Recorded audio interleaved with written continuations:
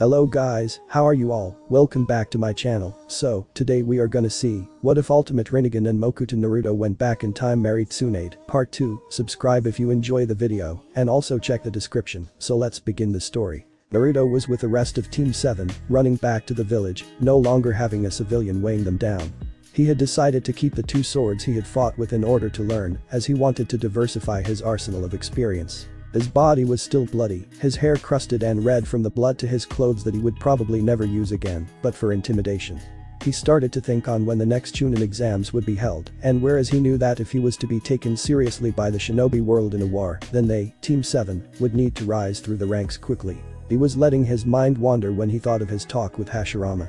If what he says is true, then he will die too soon for anybody but himself. This isn't going to bode well, he thought. He looked towards Tsunade. He had all but forgotten his bachan and was slowly but surely, whether he realized it or not, falling in love with her. But of course, his hormones were doing this, so he would have to wait, something he definitely didn't realize he was doing. They were nearing Konoha's borders, and Naruto turned his Rinnegan on. He could see an almost veil-like essence over the village, even from a distance. He remembered when his bachan had told him about this, and began to wonder exactly how Hashirama had made it. He didn't get much more time to think on it as they came up to the gate. "Greeting Hokage-sama, welcome home," one of the Chunin on guard said. Hashirama smiled at the man and nodded. They went to the Hokage's tower to fill in the mission report. The first thing that they saw was Tobirama and Hiruzen looking at the recent update of the books from Kiri and Kumo, their eyes widened. Tobirama looked up and laughed slightly. "Well, Naruto-kun, you and Team 7 have definitely earned a name for yourselves," he said, handing his brother the books to read out. Name: Uzumaki Naruto. Age: 6 years old. Rank: Kumo. SS, flee on sight, Kiri. SS, flee on sight. Description: sun-kissed blonde hair, fair skin, about 3 foot 7 inches. Affiliation: Konohagakure no Sado. Skills: Taijutsu. Low Junin, info limited, Jinjutsu. Unknown, Genjutsu. Junin level, info limited, Ninjutsu. Cage level, Kenjutsu. Complete mastery. Note: do not underestimate. The jutsu description: metallic purple with 4 rings, first 3 have 3 tomo each. Warning: Taijutsu can control gravity. Thought to be a cross between the Sharingan and the Rinnegan, the eyes of the Rikido Sennin. Bounty: Kumo. 13,750,000 Ryo dead, 15 million Ryo alive. Kiri. 15,500,000 Ryo dead, 20 million Ryo alive. Team members: Senju, Tsunade, Orochimaru, Jiraiya. Side note: he and his team caused the Battle of the Waves. Monikers: Senbedo no Shinigami, servant of the Shinigami. Everyone was shocked at how fast the news had traveled, and even went as far as Kumo, which was a few days longer with mountain trekking. Naruto was particularly surprised at the moniker he received. "Are we in it?" Jiraiya asked, still not recovered from the shock. Hashirama nodded. "Yes you are, but since you only took out bandits, you aren't as well known, doesn't mean your ranks are far behind," he said before reading out. Name: Senju Tsunade. Age: 5. Rank: higher rank, kill on sight. Description: light blonde hair, fair skin, about 3 foot 4 inches. Affiliation: Konohagakure no Sado. Skills: Taijutsu. High Chunin, Jinjutsu. Unknown, Ninjutsu. Unknown. Note: do not attack when near teammates, the team works together flawlessly. Heike Jinkai. Mokuton, taught to her by her grandfather, Senju Hashirama, SSS rank. Bounty: Kumo. 23 million Ryo alive, 500,000 Ryo dead, Kiri. 8 million Ryo dead or alive. Teammates: Uzumaki Naruto, SS rank, Orochimaru, high B rank, and Jiraiya, high B rank. Name: Orochimaru. Age: 6. Rank: high B rank, capture on sight. Description: black hair, pale skin, about 3 foot 6 inches. Affiliation: Konohagakure no Sado. Skills: Taijutsu. Mid Chunin, Jinjutsu and Ninjutsu. Unknown. Note: do not attack when near teammates, the team works together flawlessly. Bounty: Kiri. 6 million Ryo dead or alive. Teammates: Uzumaki Naruto, SS rank, Senju Tsunade, high A rank, and Jiraiya, high B rank. Name: Jiraiya. Age: 5. Rank: high B rank, capture on sight. Description: white hair, fair skin, about 3 foot 5 inches. Affiliation: Konohagakure no Sado. Skills: Taijutsu. Mid Chunin, Jinjutsu and Ninjutsu. Unknown. Note: do not attack when near teammates, the team works together flawlessly. Bounty: 6 million Ryo dead or alive. Teammates: Uzumaki Naruto, SS rank, Senju Tsunade, high A rank, and Orochimaru, high B rank. The three were surprised to see this as there was only one man who got away that would have the guts to tell someone about them. He would have to have been watching them during their fight with the mercenaries. Naruto on the other hand felt like laughing. His whole team was in the book and they were standing there with their mouths open like fish. That aside, the next Chunin exams are coming up soon, and the Fire and Lightning Daimyos have agreed to hold it in Konoha first this year, Tobirama said, getting everyone's attention. And after hearing about the great Team 7, he wants to see you compete in Konoha's exams as he will be here on business. Then with the Raikage he continued. Tsunade gulped silently. The Raikage had already tried to kidnap her once, and while there was no doubt that she was better than she was when that incident happened, but only 10 people at the very most in this village could stand up to the man who had gained an army killer moniker, and she wasn't one of them. Naruto saw this and squeezed her hand and smiled at her. She blushed slightly but smiled back because she knew that no one else had seen it. They turned back to Tobirama, who looked slightly skeptical about what he would say next. This choice is yours and time is on your side, as it has only been a week since Suna held the exams, he said. But Naruto said, almost stating that Tobirama was leaving something out. Tobirama sighed. But he wants to put you up against 3 of the top Chunin of Kumo, veterans. One man saw the end of the clan wars and even fought in it, Tobirama said grimly. Naruto looked away from the man to think. Why would he, the Fire Daimyo, agree to something like this when he only has rumors of our skill to back up, he thought before he realized something. We will be fighting as a team, right? After all, we'll be tired after fighting others if we don't end our matches fast, he said. I understand why you would think this, but you will be fighting these 3, and that's it, no one else. I hope, Tobirama said, muttering the last part. Naruto meanwhile was worried. I have no doubt that Tsunade and I can handle them, but if they separate us from Jiraiya and Orochimaru, then they're likely to get killed, he thought. His face grew to one of realization. Which would make Tsunade lose control of her emotions and try to kill them, but they would easily kill her alone. Once she's dead, the same will happen to me if I'm not careful, he thought, dumbfounded that he even came up with something like this. Heh, guess Tsunade-chan is rubbing off on me, he thought. It's an attempt to kill us, Naruto said flatly. Everyone looked at him like he had grown a second head, but when he explained his theory to them, their eyes widened. Of course, they would have had spies looking into these things. They want to get rid of you before you can become too strong, Hiruzen said. Well then what can we do, Jiraiya asked nervously. Naruto's eyes widened once more.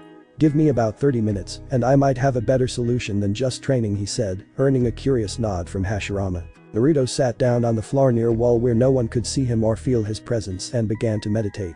Akira-chan might know how to solve this, he thought as his outer form became unconscious and he wandered into his mindscape.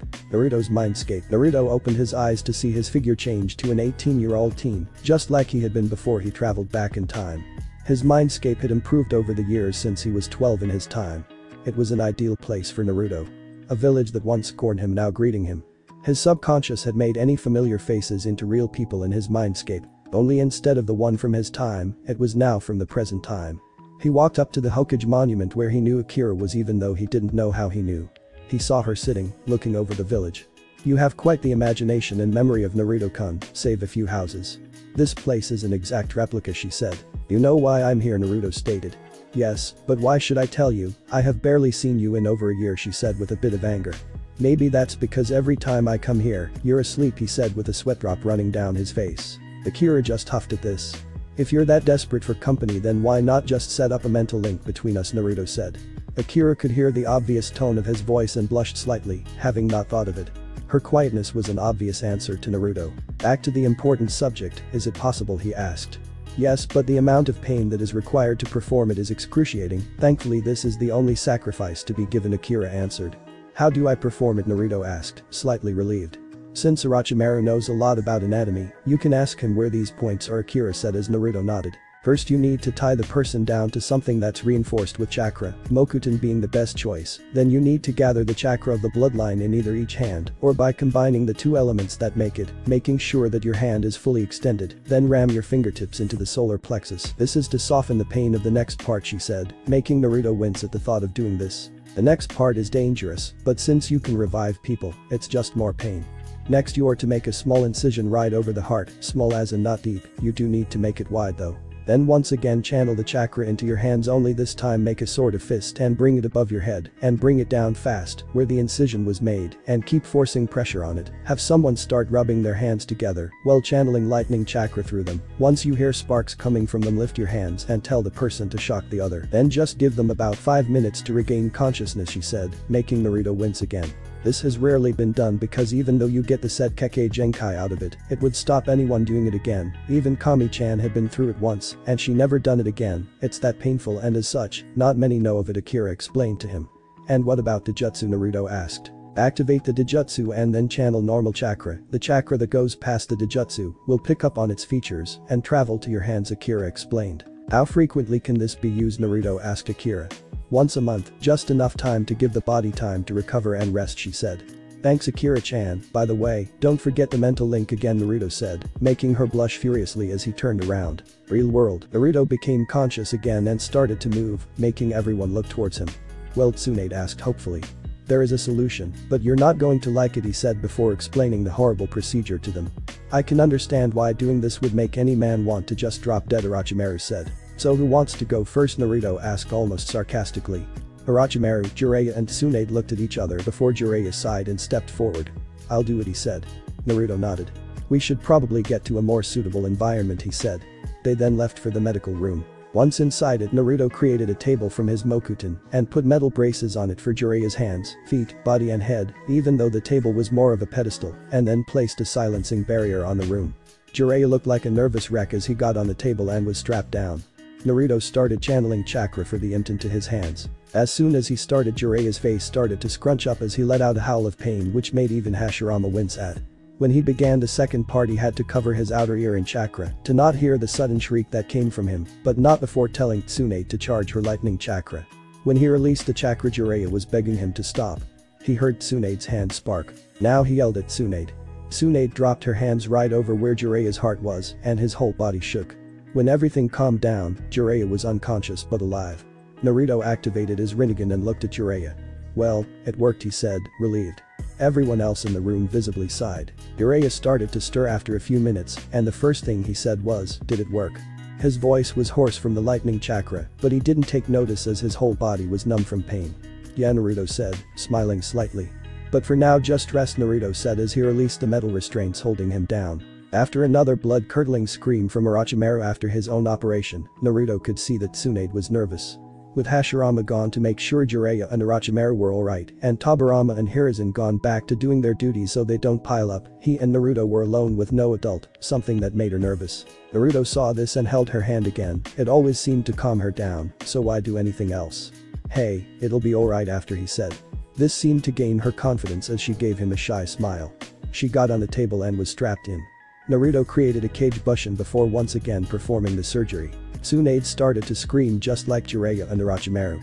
What Tsunade didn't know was that Naruto was using a special chakra on her, the Shinton. When Naruto heard the sparks and took his hands away and his clone shocked her. He was surprised to see her eyes open almost immediately. But there was something that shocked him even more. Tsunade's eyes were not her own, rich brown eyes had turned to a color that made Naruto's heart stop. Her eyes were a metallic purple, with 4 concentric rings around her pupil. Well, this is unexpected, a voice said in his head. You call this unexpected? Shit, this is both cool and strange at once, Naruto thought to Akira. Tsunade saw Naruto's face and got worried. Is everything alright, she said in her pain. Naruto looked at her, snapping out of his daze. Yeah, better than expected, he said softly. Tsunade looked really confused by this, but as Naruto said that, Hashirama walked in. Well, he asked. Maybe you should look for yourself, Naruto said. Hashirama looked confused, he couldn't see chakra, so why would Naruto ask this? As soon as he saw his granddaughter's eyes, he gasped. Tsunade was getting nervous, all she could think was that something had gone wrong. How is this possible, Hashirama asked Naruto. Don't know, it could come from your wife, but that would be my best guess, Naruto replied. Hello, I'm still here, Tsunade said.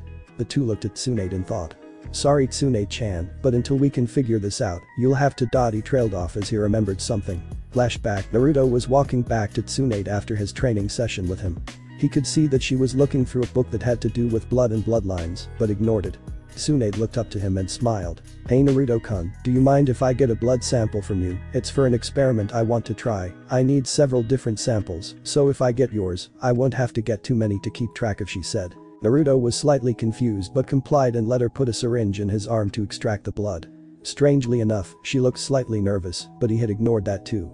Thanks Naruto-kun, she said before walking away, her legs shaking slightly as though she had done something she shouldn't have. Then flashback, Naruto's face described quite a few different looks. Shock, worry and confusion, just to name a few. Tsunade-chan, that syringe of blood you got from me, did you inject it into yourself, he said as she sat up. No, she answered nervously. Naruto looked at her sternly. She sighed before replying yes. Tsunade-chan, you know you could have killed yourself if only our blood was compatible, Naruto said, almost like scolding parent. Tsunade looked down and almost seemed to pout. Naruto sighed in defeat. She's damn well lucky she didn't get herself killed, he thought. Just go and get some rest, he said in frustration. He looked toward where Tsunade was leaving and rubbed his temples. Of all the stupid things she could have done with it, he spoke to himself. Hashirama looked at him confused. Exactly how could she have died from your blood, he asked. Well, as you know, with civilians and their blood types, if you inject the wrong type it would cause problems. With shinobi with bloodlines, however, if the blood isn't compatible with the person, it could kill them if they suffer anything much more than a small cut, he explained, making Hashirama's eyes widen. So you mean that she's been in danger of dying since a few days before we left for the mission, Hashirama said. Yeah, she's lucky our bloods are compatible, otherwise we'd be having an early funeral for her, Naruto said with a sigh. So what shall you do now, Hashirama asked him. Naruto sighed. I'll help them train with their new, as for Tsunade having the Rinnegan, I don't know, he said, sighing again. You will have to teach her eventually, knowing Tsunade she'll probably try on her own and end up hurting herself, Hashirama said. I know, she's a handful when she tries to catch up to me, Naruto answered. Well, we might as well see how we're going to do this, we've got a long 5 months ahead of us, Naruto said. With that the two walked out. 5 months later, Naruto was currently training with the rest of Team 7. Ever since they had received their Naruto, they had pummeled them into the ground with training. He didn't want Orochimaru and Jiraiya to fall behind, so he doubled their training to the point that they collapsed from either chakra exhaustion or their injuries, whichever came first. They had improved dramatically over the past 5 months, both now bordering S rank. At first Naruto had refused to train Tsunade to use her Rinnegan, but after a month of calming himself down he complied. He needed to make sure they were ready for the exams. They may have had skill, but they severely lacked experience. The three were fighting all out against him, and while they could overwhelm him a couple of times, he somehow managed to just get away each time. Come on guys, you were doing great earlier, Naruto said. That was pant 3 hours ago, Jiraiya managed to say between pants. Aw, is Jiraiya-chan getting tired, Naruto teased. Well, it's not our fault that you're a stamina monster, Jiraiya yelled back. Well then, would you like to go a little longer? I'm sure another few hours won't do any harm, Naruto said. Jiraiya paled while Orochimaru and Tsunade glared at him. Naruto chuckled at the sight. Alright, come on, we'll finish up for today, the exams are tomorrow, Naruto said. He heard 3 sighs of relief as soon as he said that. HMPH, and I thought we'd never have to see the academy again, Jiraiya said, slightly depressed. Just be glad that we have to be there for 9 and not 8, Orochimaru said, chuckling. Just remember to wake up in the morning, Tsunade teased. Naruto grinned at this.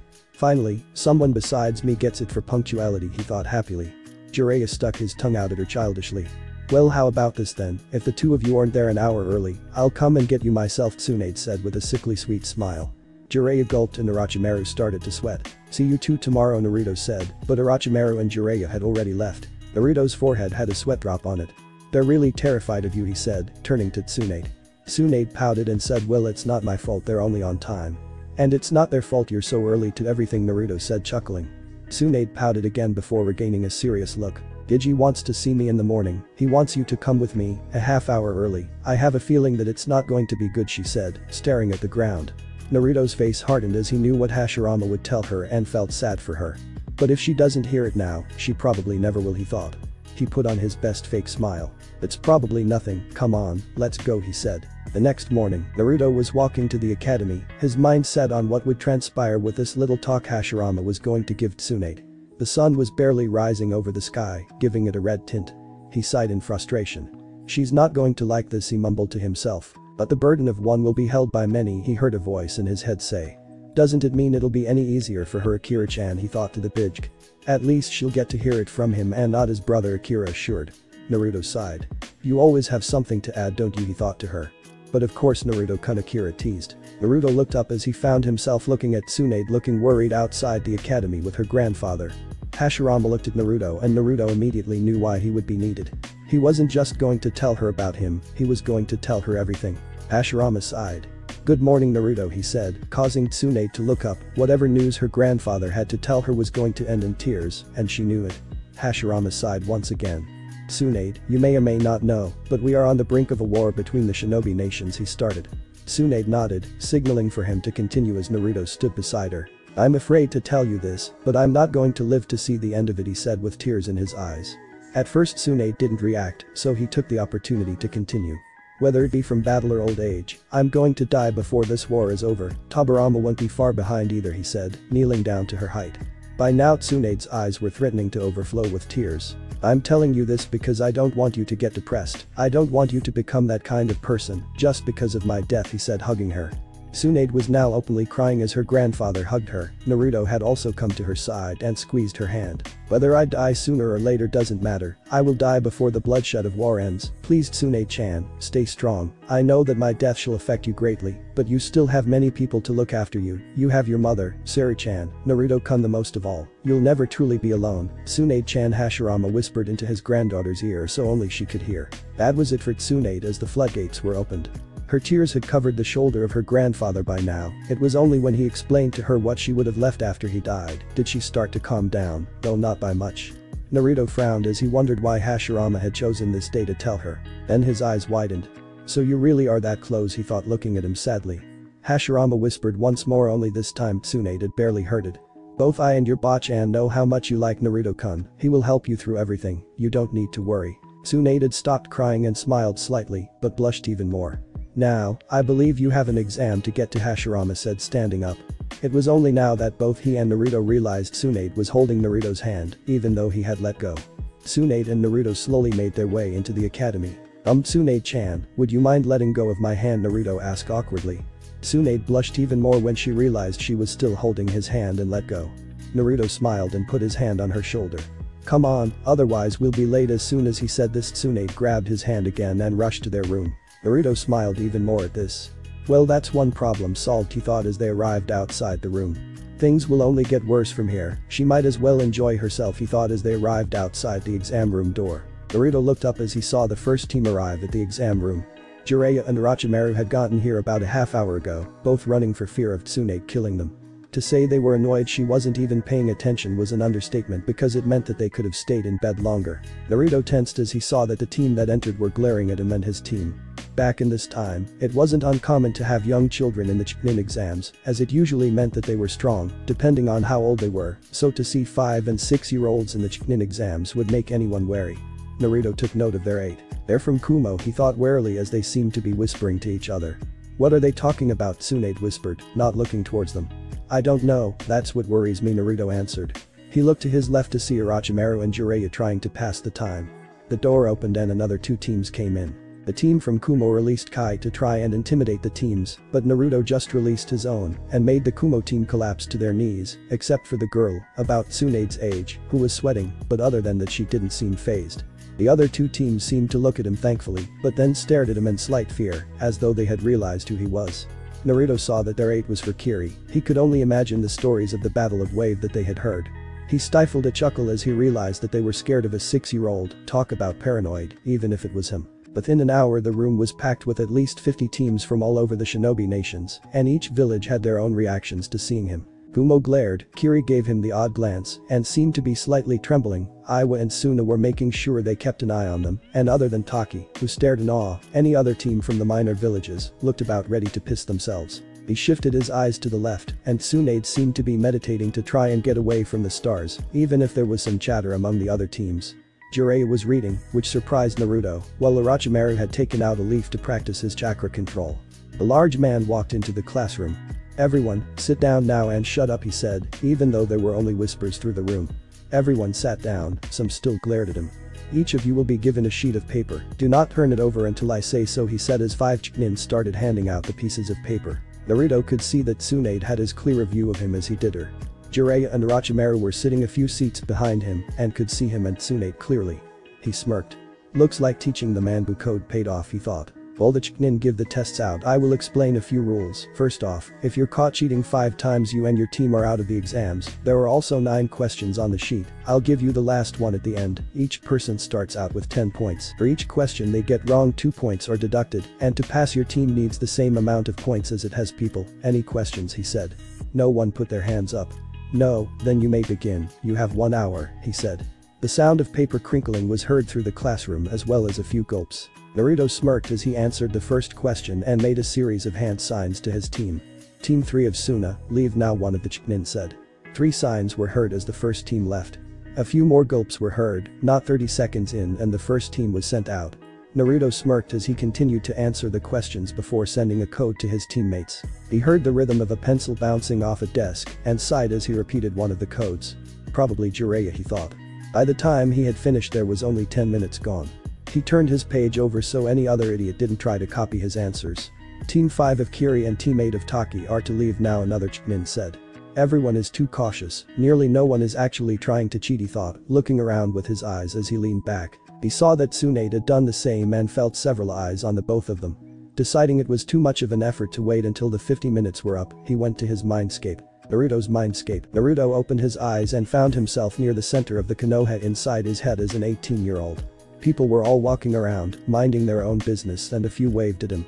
Naruto-kun, what are you doing here? Akira asked. The Chunin exams were way too easy this time, there's still 50 minutes left, you seem to be enjoying yourself, he said, noticing the bottle of sake in her hand. Everything in here is real, you know, the people are just what you remember of them, but they act exactly like they do in real life, almost like you made a copy of them without knowing the details. The human mind really is a wondrous thing, Akira said, while looking up to the three-faced Hokage mountain.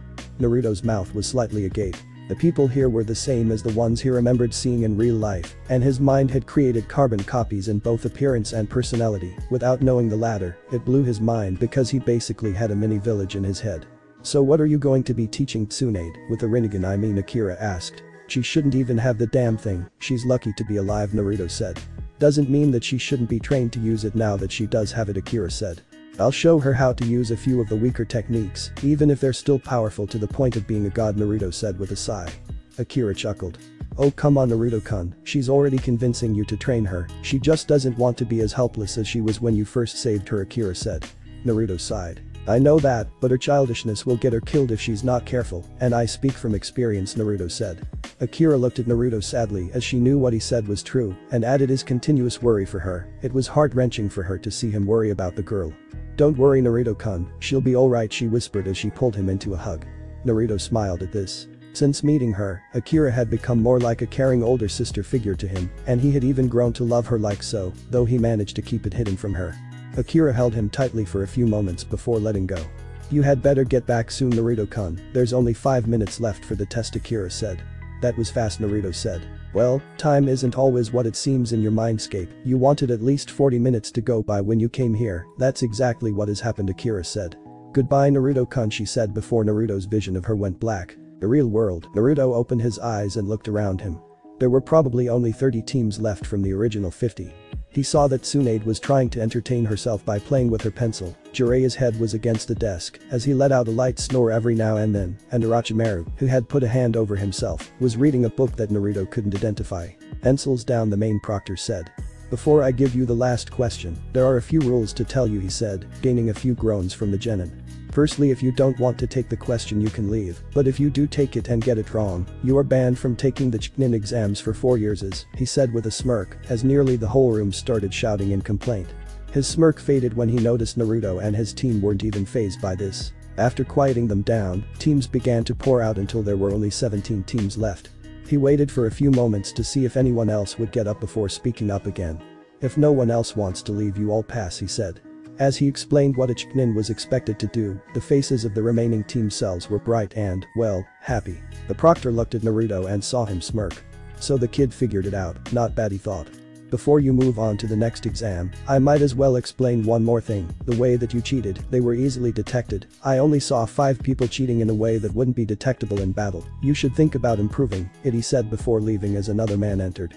Hello everyone, meet me at training ground 44 in 20 minutes, and I shall explain there, the man said before leaving. Naruto smirked at hearing training ground 44. What's up with you, Jiraiya asked. Training ground 44, better known as the Forest of Death, Naruto replied just loud enough for a few other genin to hear. Jiraiya paled. You're just saying that to scare the other teams, right, he asked. No, was Naruto's reply. Training ground 44 Aka Forest of Death. The remaining teams had arrived at training ground 44. They looked slightly shaken from what they saw. Besides Team 7, excluding Jiraiya, the only person that wasn't intimidated was the girl from the Kumo team. Alright, listen up, you're going to get a scroll, half will get a heaven scroll, the other half will get an earth scroll. You have 5 days to take a scroll from another team and make it to the tower, he said, pointing towards a tower a couple of kilometers away. You will be given a number, and your team is to go to the gate with the same number, there you shall receive your scroll, any questions he said. When no one put their hand up he started handing out pieces of paper. Naruto unfolded his piece. Number 3 he said to his teammates. Team 7 then proceeded to walk towards gate 3, and when they got there was a tall, lanky man standing next to a table. Before I give you your scroll, sign here, it's a warrant saying that we are not responsible for any injuries or fatalities that might occur he said. Team 7 signed it, though Jiraiya was slightly hesitant. After they received the earth scroll they were told to go straight in. They ran for roughly 5 minutes before stopping in the clearing.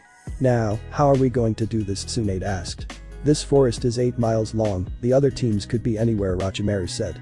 So how do we find them Jiraiya asked. We don't, they've already found us Naruto said before throwing a shuriken towards a tree. The tree seemed to rustle just before the shuriken hit it. HMPH, the kids are good an excited voice said. But not good enough another deeper voice said. A few shuriken burst from the trees. And Naruto caught it. Heh, so he's not that good is he doesn't even look scared, he looks almost bored at deep, but level voice called out. Naruto threw the Fuma shuriken to his left. Haha, he nearly got me, the excited boy said. Alright I have had enough of this Naruto thought. Katen. Nkamakyaku he said, and a giant wall of flames destroyed most of the trees in the clearing. Holy shit that was close the excited voice yelled. Let's move in, he's bound to be tired after that the level voice said. Through the smoke, Naruto could see 3 silhouettes. Naruto gestured for his team to hide. Heh, looks like your team has abandoned you kid the deep voice said as the team's appearance became clear. The deep voice came from a big bulky guy who looked about 13. It just means easy pickings for us is the excited voice, a guy who was hunched over slightly and dressed eerily like Naruto did in his original timeline said. Naruto withdrew one of his swords. What, too afraid to speak, kid the bulky boy said. Naruto remained silent. He saw the level-headed boy reach into his pouch and threw a kunai at him. Naruto burst into a flock of crows. What the hell was that the hunched boy asked. Jinjutsu the level-headed boy said. HMPH, I'm surprised you figured it out, you're the first that figured it out and still lives Naruto said, his voice ringing through the air. I'll just have to change that Naruto continued. The hunched boy fell to the ground with a sword lodged in his throat. Hey, come out and fight the coward the big bulky kid said. Naruto suddenly appeared in front of him and used the inhuman strength that Tsunade taught him to send the boy flying. The level-headed boy turned to attack him but made one small but fatal mistake. He looked into Naruto's eyes. Tsukiyomi Naruto said. A few seconds later the boy fell to the ground screaming and slit his own throat. Naruto sighed as he deactivated his Manjikam Rinnegan. He bent down and picked up the boy's scroll and just his luck, a heaven scroll. Alright guys, you can come down now he said as he sheathed his sword. Team 7 then continued their way towards the Chunin Tower, meeting a couple of more arrogant teams along the way. There was just one downside to getting there early. Waiting for everyone else. 5 days later, after 5 days of waiting, the other teams had finally arrived. Naruto didn't let his team just lie around and created 2 blood clones. He had them train Jiraiya and Orochimaru while he trained Tsunade. To say that they were tired would be an understatement, so Naruto decided to give them a break every couple of hours. When the second exam was officially over, Team 7 made their way to the arena. Naruto could see that there were only 8 teams left, which only consisted of teams from the major villages. Up on the balcony, Hiruzen Sarutobi stepped up to make an announcement. Welcome all, you have survived the second test, but now is where the challenge is. The Chunin exams are not just for graduating to the next level, but are also to improve a village's prestige with the daimyos and other nations. The better your performance in the final stage, the more clients your village gets as well as any potential enemies giving a second thought to attacking he explained to the genin. However, I'm afraid to tell you that there are too many of you here, therefore, we must hold these preliminaries to narrow down the numbers. If anyone wishes to drop out can do so now, as your choice no longer affects your teammates Hiruzen said. Several people dropped out, until there were only 20 people left. Now that no one else is going to drop out, we can begin he said. The woman stepped out from behind him and jumped down to the arena floor. Hello, my name is Keiko and I am your proctor for the third exam. The first match will be Kindo of Kumo versus Masahiko of Suna, everyone else goes up to the balcony Keiko said. Ready, Hajime she said before jumping back up to the balcony. How about you just give up and I'll treat you to something you'll really enjoy Masahiko said with a smirk. Why, because you're afraid to lose Kindo said in a stoic tone. Masahiko, in his arrogance, snarled and said, I'll show you, which. He charged her at Chunin level speeds. Naruto smirked as he realized just who the girl was. The reason that she didn't drop from his kai. This girl was Kindo no Enten, the girl who created the Blaze release which led to her being the third Kunoichi to reach S rank in the book, as most others were either killed, settled into family life, or didn't go past mid-A rank. He knew that this fight was already over when Masahiko charged at her. Kendo drew a kunai and plunged it into Masahiko's heart at such speeds that only Team 7, the Jonin present and Sarutobi could see. "Winner," Kendo Keiko said. "Who's she?" Tsunade asked him. "That Tsunade-chan is Kendo. A little rumor going around is that she is quite the expert at nature transformation. She even created the Enten," Naruto said. "I've never heard of it," Tsunade said. "It's a combination of Raiden and Kaiten nature affinities," Naruto explained to her. "Amazing," Tsunade said.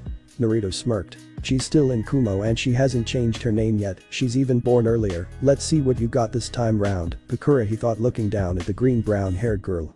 "Next match, Jiraiya of Konoha vs Iwa of Iwa," Keiko said. Jiraiya jumped down and was met with an intimidating boy who looked to be in his late teens. "Heh, this'll be easy," Pickings Iwa said.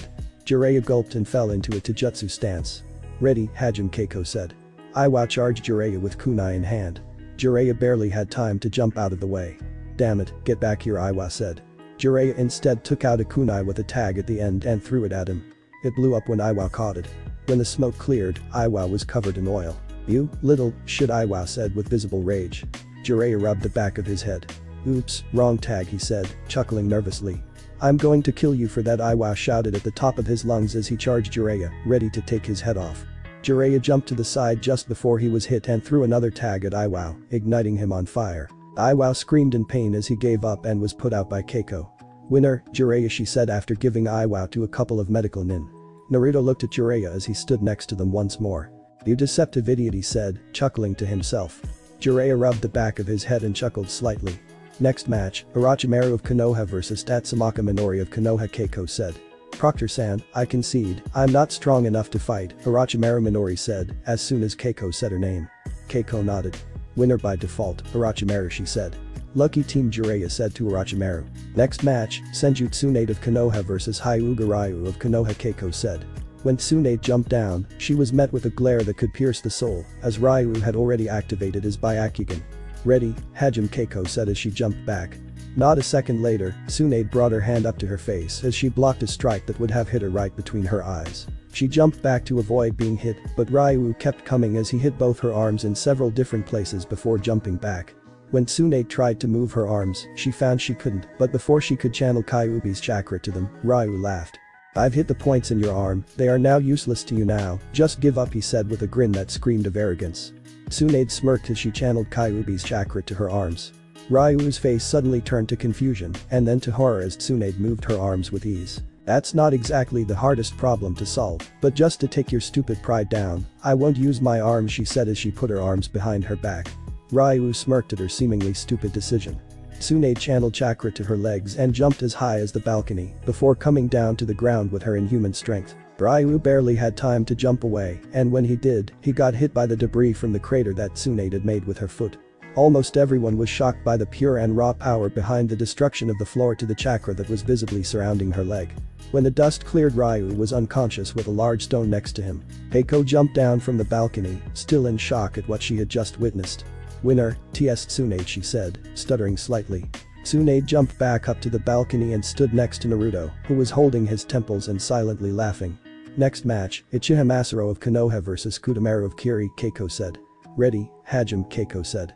Masaro activated his Sharingan, and 3 Tomo could be seen in each eye as he charged Kitamaru. They locked themselves in a taijutsu battle and stayed locked in it for several minutes before Masaro gained the upper hand and managed to catch Kitamaru on the chin. "Winner, Uchiha Masaro," Keiko said.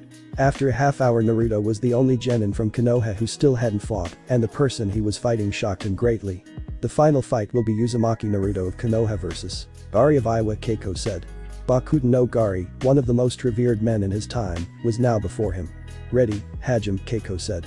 Gari and Naruto didn't move for a second, seemingly studying each other before the two ran at each other. Naruto knew that he couldn't get too close as he would have to show his speed, so instead he settled for mid-range combat. "On. Kami Arashi," Naruto said as he forced a wind strong enough to stop Gari and make his sight on him go blurry. Naruto took this chance to cast 2 before making another set of hand signs. "Suiton. Hahanrik," he said, and a small torrent of water was launched from his hand. "Doten.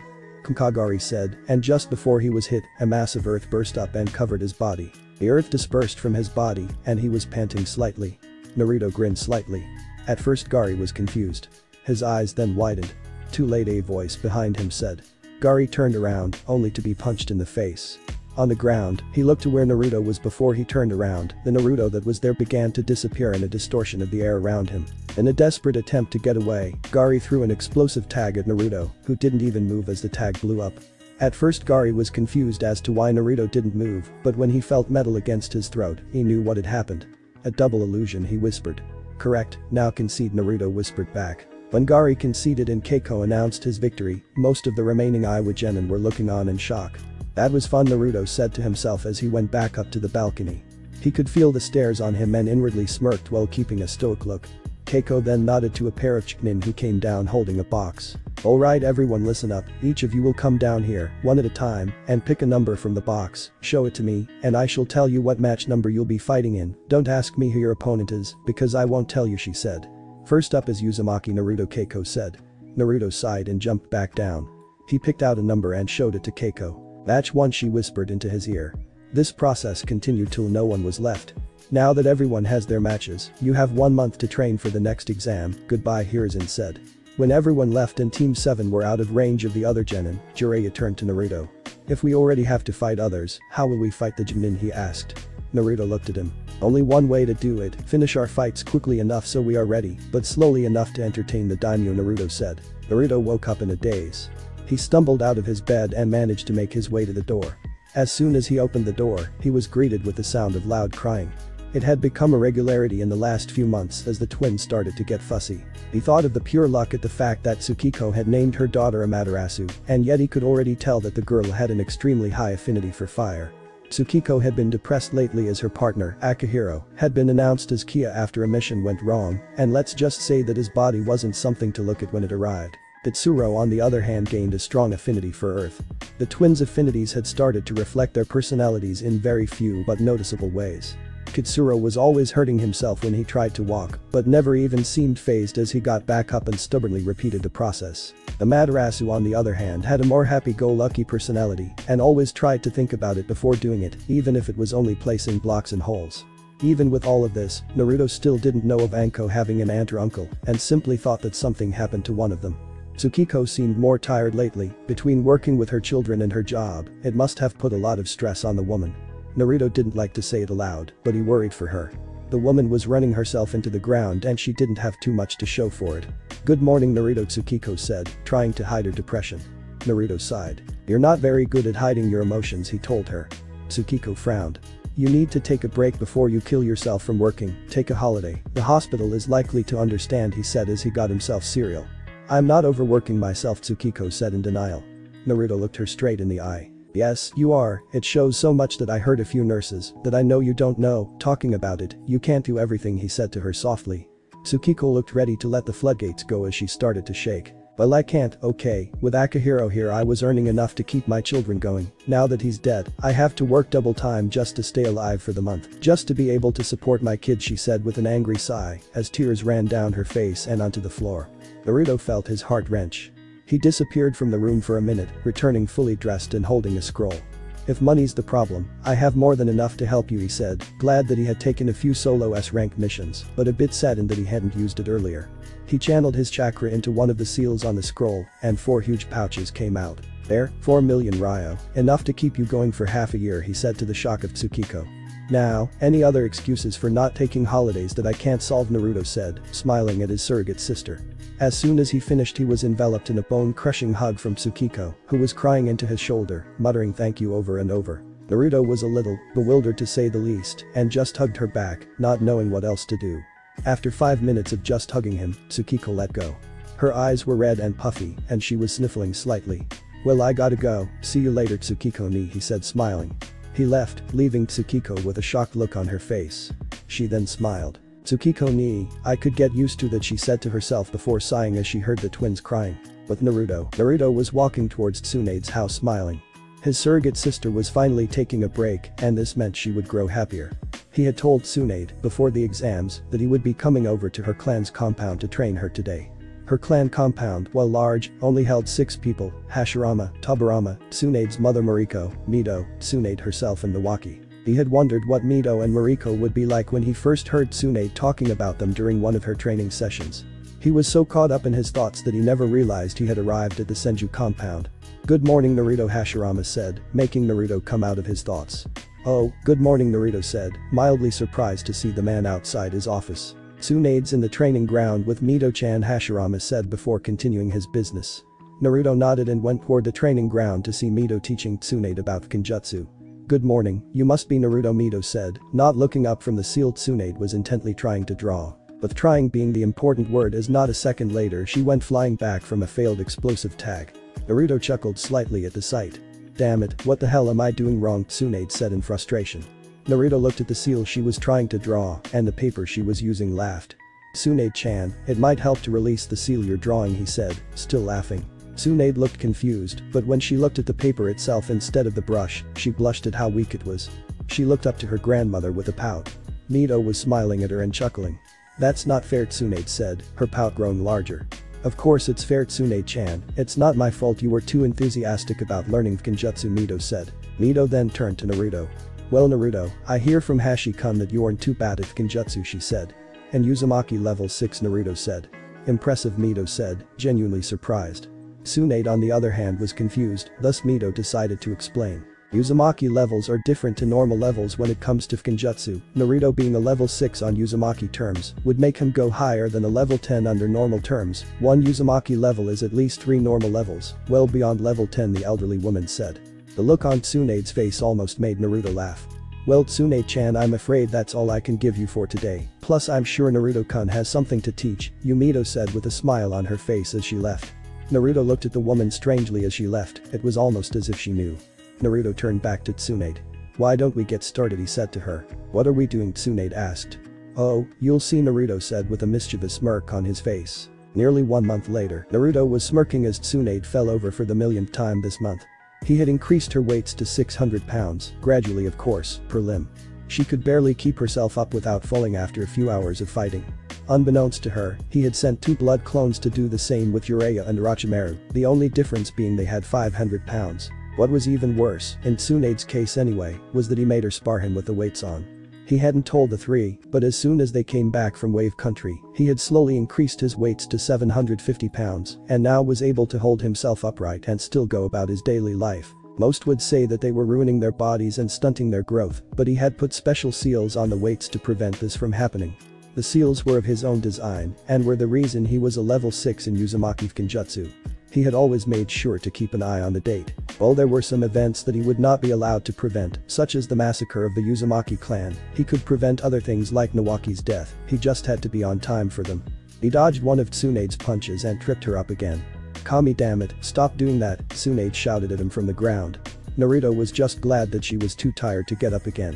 We're done for the day, you won't be able to get up, again he said as Tsunade made futile attempts to stand up. You lasted 3 hours before you grew fatigued enough to beat easily, as long as our fight doesn't go on for that ridiculous amount of time, we'll be alright, Naruto said as he helped her up and put one of her arms around his neck. You're a damn slave driver, Tsunade said. And you're a whiny brat, you want personal training and when you get it, you want to stop, Naruto retorted. I'm just wondering how Jiraiya and Orochimaru are going to feel about this, as Tsunade muttered as Naruto put her down on her now Mokuton wood-reinforced bed. You don't really think I'd leave them all for you, they've been going through the same training you have for the past month, just more to their own abilities, Naruto said as he started helping Kurama heal Tsunade. Tsunade had started visiting the fox more and more often, and now she was as close to the fox as he was to him in his time.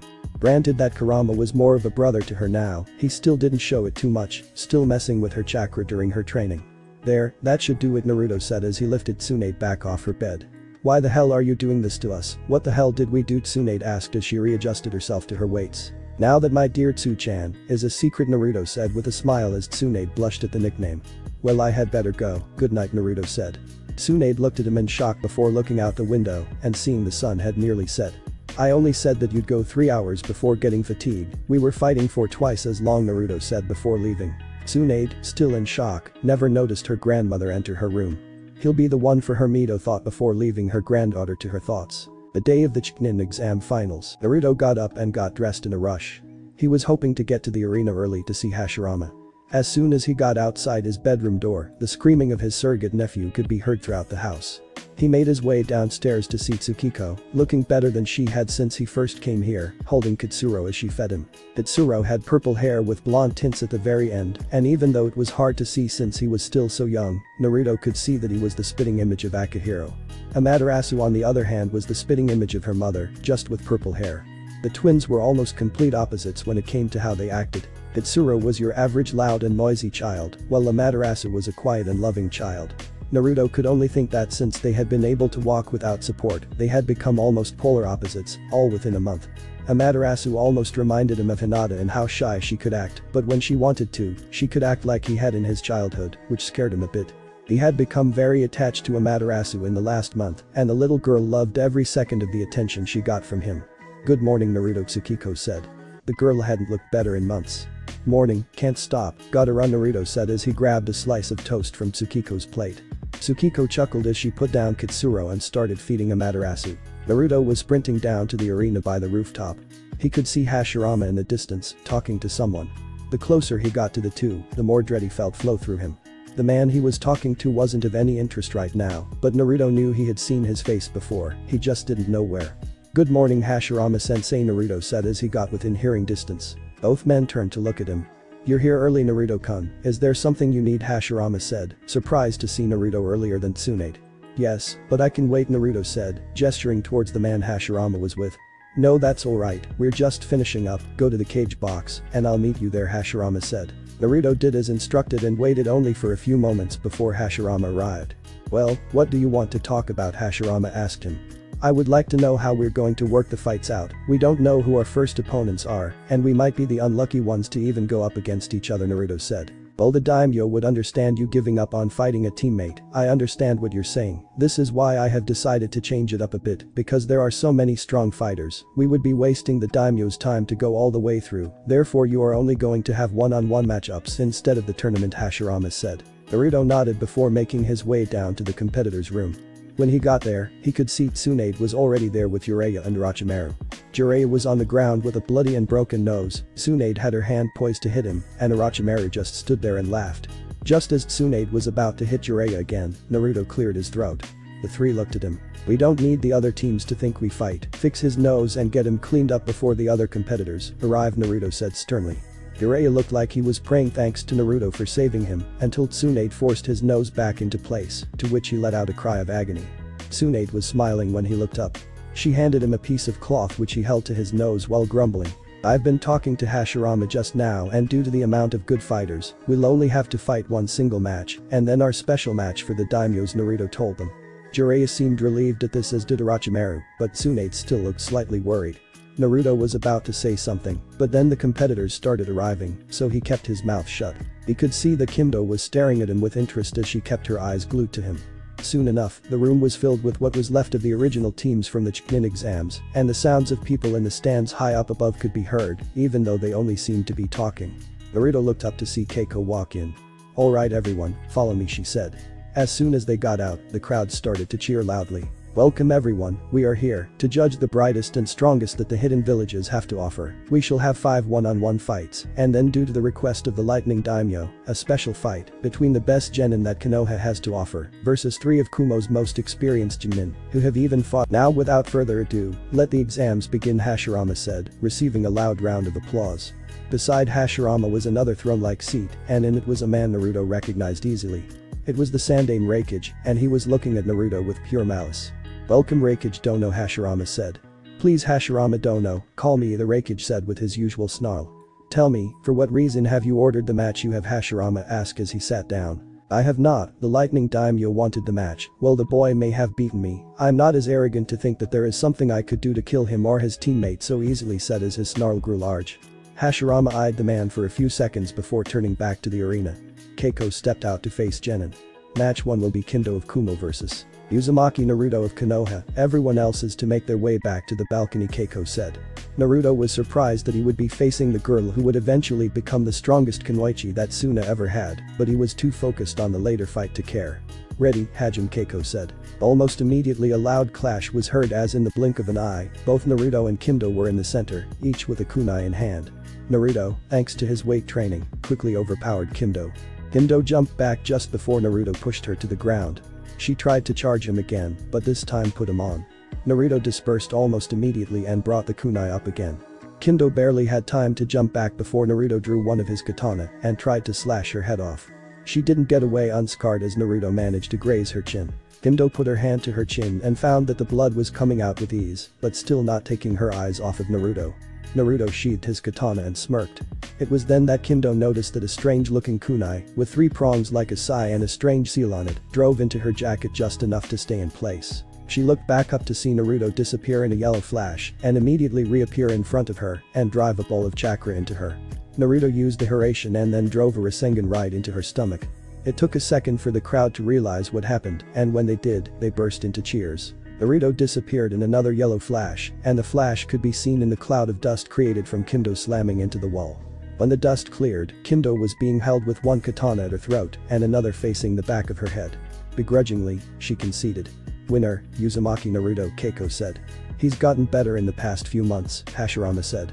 "The boy isn't using his dijutsu," Y asked curiously. "Because, if he gets caught in a situation that renders his eyes useless, which is really difficult, he's useless. He just doesn't want to become dependent on them, and it is apparently limited to a timer for each technique," Hashirama said. Gave a knowing look and turned back to the arena. "Next match, Uchiha Masaro of Konoha vs Hideki of Iwa," Keiko said. Masaro jumped down from the balcony, his face forming an unusual stoic look, which made Naruto wonder what he was thinking. "Ready, Hajime," Keiko said. Masaro went through a series of hand seals at Chunin level speeds. "Katen. Merka no," he said. "Doten. Dorikeki," Hideki said. Much to everyone's surprise, Masaro's burst through the earth wall and hit Hideki straight on. "Winner, Masaro, someone get the paramedics here," Keiko said. Brutal Jiraiya said. The scowl on Masaro's face was a worrying one, and Naruto made a note to check on it later. "The next match will be Jiraiya of Konoha vs Hitomi of Suna," Keiko said. Jiraiya slumped as he walked down the steps. "Ready, Hajime," Keiko said. Hitomi took out a kunai and threw it at Jiraiya, who easily caught it. Naruto had found out that Hitomi was one of the weakest competitors left, and Jiraiya had managed to get the same info he did, only in half the time. "Hari. Jizo," Jiraiya said, and his hair sprang out and launched thousands of hairs at the girl. The girl fell to the ground as a hair managed to strike her neck and knock her out. "Winner," Jiraiya, Keiko said. As the medics took Hitomi's hair-covered body, she called out the next match. "Next match, Orochimaru of Konoha vs Ao of Taki," she said. Orochimaru smirked as he jumped down. He had been storing his chakra in special seals in his hands. He wasn't on Naruto's level, but he knew all he needed. The seals would activate if he ran out of chakra, in which his chakra would create a small burst, large enough to give him a boost when he needs it, but small enough to keep his chakra invisible. The chances that he would need it in his first match were unlikely, the chances of needing them in the second fight were great. "Ready, Hajime," Keiko said. Orochimaru stood still, his cold and calculating eyes staring at Ao in an attempt to intimidate the elder boy. Sure enough, it worked as Ao's forehead started sweating. Orochimaru took this opportunity to rush the boy, hidden in his right hand, and in his left was a kunai, clearly visible. He attempted to stab Ao with the kunai. Ao had by then regained control over his body and parried the kunai. In midair, Orochimaru turned around and threw them at Ao's neck. It hit him dead on and he dropped to his knees. "Winner, Orochimaru," Keiko said. The crowd cheered, but not very loudly as the fights didn't last very long and were a bit boring. "Next match, Senju Tsunade of Konoha vs Rashi of Iwa," Keiko said. Naruto's head sprung up at the mention of Rashi. He saw a young boy with fiery red hair. "Ready, Hajime," Keiko said. "Katen. Nkakik no," Rashi said. A giant fireball was hurtling towards Tsunade and she wasn't moving. The fireball hit the target. "That was too easy," Rashi whispered to himself suspiciously. He turned around, kunai in hand, just in time to block a kick from Tsunade, putting a deep gash in her leg. He stared in shock and horror as the wound started to steam as it healed itself. For Tsunade, this steam went unnoticed as she was too used to it by now. They then got locked in a taijutsu spar. For Tsunade, it was just for a bit of fun as she watched Rashi struggle to keep up. Even so, she was still impressed he even blocked her kick. She kept attacking him, all while looking bored. Eventually she really did get bored and decided to end it with her new partner Dachshuntan. "Sushim TM," she said, and a long blade formed on her forearm as she got Rashi to the ground and held it to his throat. Rashi sighed. "I concede," he said. Keiko jumped back down and declared Tsunade the winner. Tsunade looked back up to Naruto and then over to the three Jonin. "It's time," she thought as the rest of Team 7 and the three Jonin jumped down. "It's kill or be killed," a little voice in the back of her head told her as she gulped. Team 7 were staring down the three Kumo Jonin as they approached the center of the arena. Naruto felt uneasy as he got closer to the Jonin. As he got closer, it started to center itself towards one Chunin in particular. He had a scar running from his left jaw to the corner of his mouth. His eyes were a dull hazel color, and his hair was tied into a neat, low ponytail, and was black, while his skin tone was light. He could feel a familiar chakra coming from him, but weaker than he remembered. He couldn't quite put his finger on it, but he knew it was bad. The two men beside him looked slightly arrogant, but cautious as well. The first was black and had dark blonde hair, he was also the smallest of the three. The third man, however, was a mystery as a mask covered his face, but like the first man, Naruto felt like he knew him. There was a sick feeling forming in Naruto's stomach as Keiko introduced them for the match. "Ready, Hajime," Keiko shouted, bringing him out of his thoughts. The three men charged Team 7 at speeds that most of the Anbu would have trouble keeping up with. Naruto yelled for Jiraiya and Orochimaru to jump back as he created a clone to fight for them. The three Chunin smirked when they saw the look of shock on Jiraiya and Orochimaru, but frowned at seeing Naruto and Tsunade. Naruto sent signals to Jiraiya and Orochimaru to keep their distance and attack from long range. He then sent a signal to Tsunade and his clone to attack. The six stayed locked in a taijutsu battle, while Jiraiya and Orochimaru helped from the distance, using every available weapon in their arsenal. At some point, the masked man managed to get a hold of Naruto's clone and tried to stab it with a kunai. He jumped back in surprise, as only fractions of a second later, the clone exploded. Naruto was fighting two of the guys by himself and was doing alright, but Tsunade had already taken off her weights and was using her monster strength, even though Naruto told her she should only use it when she was struggling. "Penchant," Naruto yelled. Just before Tsunade was about to be struck down, an invisible force pulled her away. "You alright?" Naruto asked her. Tsunade just nodded. Jiraiya and Orochimaru jumped down. "What do we do? They're way stronger than us," Tsunade said. Her worried tone was obvious in her voice. Naruto silently placed a seal on the three. They didn't get time to speak any longer as the Chunin rushed them again. Naruto managed to get away, but his teammates weren't so lucky. The three Chunin knocked the three out and took them hostage. "Give up, kid, and we let them live," the masked man said. Naruto smirked and dropped a kunai he took out when he jumped. He then activates the Hiruzen seal on them. The three Chunin were surprised when the three kids were flushed away and beside their teammate in less than a second. Tsunade got up groggily, and when she realized where she was, she felt relieved. One man smiled and Naruto knew where he knew the man from. He didn't necessarily know the man, but what was inside of him. Hashirama never gave the Bijk away to other villages, but there were a few that managed to seal some Bijk chakra inside themselves, one way or another. Kinkaku and Ginkaku were perfect examples. This man held chakra from the Nanabi. He also proved he wasn't afraid to show it as his companion stepped back and he entered a five-tailed state. "Shit," Naruto said as he created three clones to set up a barrier to protect them. Both he and Tsunade then rushed the man, but were forced to jump away as he jumped up to stab them. "Damn it, what are you going to do?" Tsunade said. Naruto then came up with an idea. "Throw a kunai at him, maybe he'll gloat," Naruto said quietly. Sure enough, when she did, he gloated with arrogance. "Hahaha.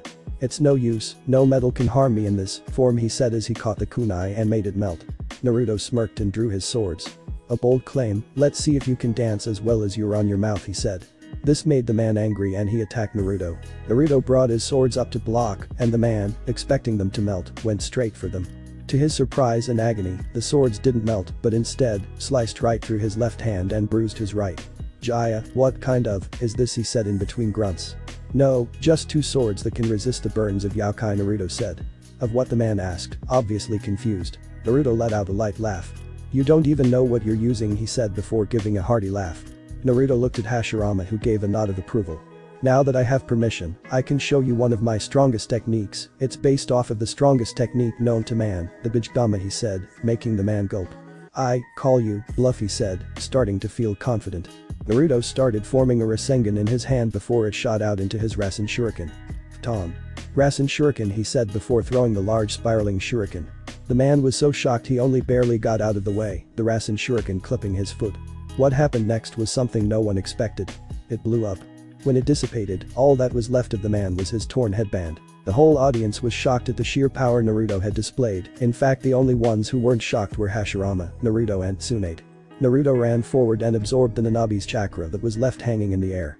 The other two men rushed down, hoping to catch them off guard, but Naruto just threw a load of Hiruzen kunai at them.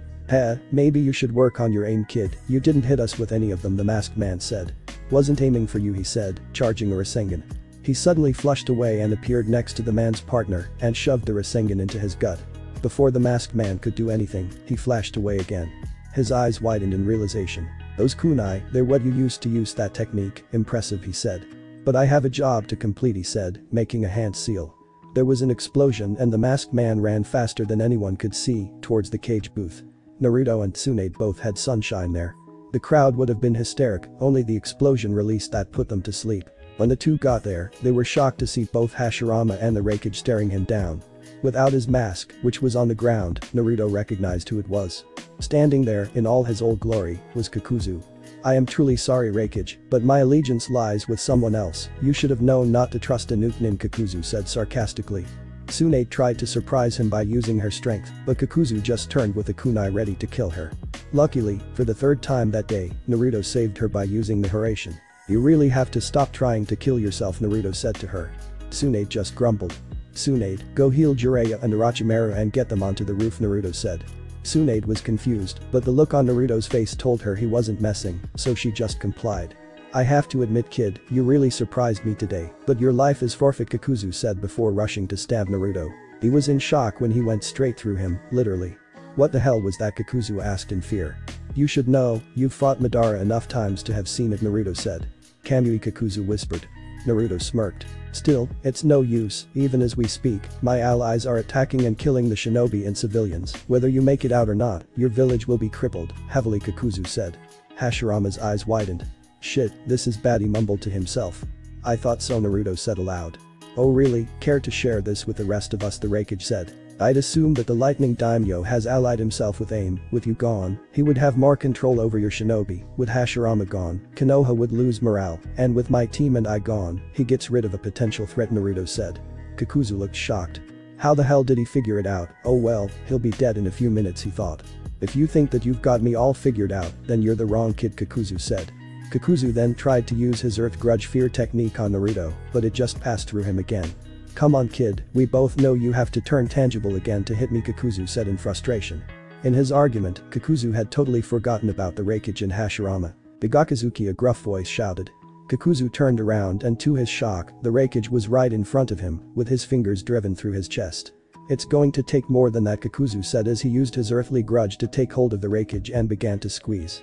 "Makirik no," Hashirama said. A giant dragon with a trunk nose burst out of the ground in the arena and went straight for Kakuzu, who was forced to release his hold on the Raikage. Kakuzu jumped to the roof in an attempt to escape the dragon. It was then that he saw Team 7, fully healed. "Just because you're technically immortal, doesn't mean we can't kill you," Kakuzu-san, Naruto said from behind him. He turned around to a side he wasn't prepared to see. Naruto was there, in a three-tailed state. Silver chakra had consumed his body and made him look more feral. "Yurajinch Kriki," Kakuzu shouted in fear. "Yes, only unlike your friend, I cannot be consumed by the hatred that comes with it," Naruto said, his grin becoming more feral as he entered the four-tailed state. Naruto's teammates jumped to his side, and Tsunade followed suit and entered her own four-tailed state.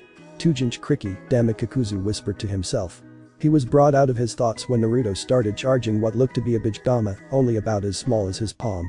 "CHM mini Bijigama," he said before firing. Kakuzu managed to dodge it, but the explosion was great enough to reach the bottom mask on his right-hand side. He didn't get any time to rest as when he landed, Jiraiya and Orochimaru were right on top of him, and they were attacking with such precision that he had to jump back or risk losing another mask. At least that's what he thought until Tsunade came and threw a punch right through his wind mask, leaving only his earth and fire mask. He jumped away from the four when he realized that he had forgotten about the Hokage and Raikage. "Jigakuzuki," the Raikage said, driving two fingers through his earth mask. "Kakuzu, the invasion was a failure, they knew we were coming," a voice behind Kakuzu said. Naruto recognized the voice, it was Hiruzen. "Pray tell, what time do you call this?" "You were meant to be here as soon as the explosion went off," Kakuzu shouted at his companion. "I just told you, the invasion failed, the Nidaime Hokage was waiting for us, we only managed to injure a few, we're in full retreat," Hiruzen said while he panted, beads of sweat were falling from his chin. "We need to get out of here, I only have 2 hearts left," Kakuzu said. Hiruzen looked at the group before the two shined away. Naruto and Tsunade dropped their tailed beast states, and while there were a few visible burns and scars, it was nothing serious. Hashirama had a look of relief on his face as he looked over the village. The group, including the Raikage, rushed towards the only place that had smoke rising from it. When they got there, however, it wasn't a sight they were expecting. Aburama was lying on an operating table, unconscious. "What the hell happened here?" Hashirama said in a demanding tone. "I'm afraid that Aburama-sama was taken by surprise, we don't have time to get to the hospital, so we're operating here," a nurse who was carrying equipment to the table said, her voice was reasonably distressed. Naruto looked over to Tsunade and saw that she was extremely worried that Tobirama wouldn't make it. He held onto her hand, and even after all this time, it amazed him at how easily it calmed her down. Tsunade looked at Naruto and he just smiled. Tsunade seemed to calm down a bit, but Naruto could still feel her tense grip and sweaty hand, telling him that she was only putting a brave face on. After an hour of intense surgery, Tobirama woke up. The only problem was that they were still doing surgery on him. "Shit, he shouldn't be awake," one of the doctors yelled. Hashirama Tobirama's voice was raspy as he reached out to his brother. He then made a hand sign and touched Hashirama's forehead as he whispered, "Memory transfer," making Hashirama stumble back. Tobirama then looked towards Tsunade and Naruto. When he saw their interlocked hands, he smiled before letting out his final breath. There was a morbid among everyone there. Tsunade's eyes were filled with tears, but her expression stayed the same as she knew it would have been hopeless. The surrounding shinobi all turned towards the small, makeshift surgery table. The look of despair and anguish on all of their faces. The silence stayed as time seemed to stay still. Naruto put his arm around Tsunade's shoulders when she started to shake and tremble. Since Naruto was slightly taller than she was able to cry into his shoulder silently. Naruto comforted her quietly as he didn't want to break the silence. Only 3 Riemen, he thought as he felt his shoulder becoming increasingly damp. Naruto looked at the wreckage, and even he seemed to be paying his respects. Naruto looked to the sky as a drop of rain splashed against his forehead. The rain started to pour down. Later that day, Konoha would find out what had happened. Naruto knew that it would be a sad time for Konoha, and there would be people in the thousands to pay their respects, but right now, let them go about their normal lives, as they remain in the dark about the death that would send shockwaves through the nations. 3 days later, Naruto slowly stirred out of bed. He stared at the ground beneath him as he remembered the last 3 days he spent comforting Tsunade. It was only now that he realized just how close he himself had grown towards the people he now called his friends and family. When Konoha had been informed of Tobirama's death, the silence was so great that even the noise of the rain seemed to lose its volume. It hadn't stopped raining in the last 3 days. Some people said that even the heavens were crying as Konoha gained the record for most rainfall in Hai no Kuni. Naruto remembered the funeral for Sarutobi in his old time and knew that it proved to be the 3rd largest amount of rainfall Konoha ever had. He walked over to his closet and got dressed in funeral attire. He knew what kind of grief Tsunade must be going through, and he would take all the things she would say to him in his stride, because he knew she would regret the bad things she'd say after a while. He walked downstairs to see Tsukiko beside a blood clone to take care of the twins, while she was dressed in a funeral dress. She looked over to see Naruto. "Ready to go?" he asked her. She nodded and they slowly walked towards the memorial shrine. As they walked, more people began to leave their houses and joined them. They eventually reached the graveyard, which was large enough to hold hundreds of thousands of men and women. There weren't that many graves for shinobi compared to civilians as they were split down one side. However, at the head of the graveyard was a large shrine. Naruto saw Tsunade just staring at the grave that her granduncle would soon occupy. He walked up to her and put his hand on her shoulder. Tsunade was so deep in thought that she jumped when he placed his hand on her shoulder. Tsunade turned to see Naruto and moved closer to him as she looked back to the ground. She probably didn't understand what love meant when it came to someone she wasn't related to since she was still young, so she didn't seem to think that her actions were anything out of the ordinary. Naruto frowned when he saw the look on her face and was about to say something to her, but a gong sounded through the quiet graveyard. People made way as the coffin that contained Tobirama was carried through the crowd. When they reached the grave, they laid the coffin next to the grave. The priest at the head of the grave started to speak, but Naruto wasn't paying attention. He used his free hand to form some hand signs, and 2 red roses appeared in his hand. Tsunade looked at him when he handed her one. She took it from his hand and stared at it intently. Unknown to her, Naruto had placed a seal on it that would stick to her. It would open when she was calm enough for it to do so. Soon enough, perhaps a little too soon, it was time to put the coffin into the grave. Everyone started to drop flowers on top of the coffin, so Tsunade walked over with Naruto, and the 2 dropped theirs in. Tsunade looked up at the pictures of Tobirama and a fire in her eyes that had been reduced to embers relit itself as she gained a look of determination. Naruto looked at her in surprise. He didn't think that the seal would take effect so soon, nor did he think it would take effect as well as it did. When they were walking out of the graveyard, Tsunade turned to him. "Can you help me get stronger than them?" she asked. Naruto was slightly confused. "Like who?" he asked. "You said your parents put you through a strict training regime when you were 2, and you could take on the Raikage only 2 years later. Can you help me get to that level?" she asked with complete determination. "If I did, what would you do with that power?" Naruto asked, worried that Tsunade might turn out like Sasuke did. Tsunade looked down to the ground. "I don't want the people I care about to die like that. I want to protect them till they die from a natural cause, not by being killed," she said, looking straight into his eyes. "She's matured a bit, I think it's safe." Akira's voice rang through his head. Naruto sighed. Alright, he said. Tsunade visibly cheered up. On one condition, he said with a smirk. Tsunade's face halted the smile she was about to show. You don't complain about anything, just do it, you complain too much, and too often, Naruto said, his smirk turning into a genuine smile. Tsunade smiled and they walked out with the last few people. They were so busy with their thoughts that they never noticed their fingers interlocking. They both went home that evening, ready for different things. Tsunade was ready to dedicate the next couple of years of her life to training with Naruto.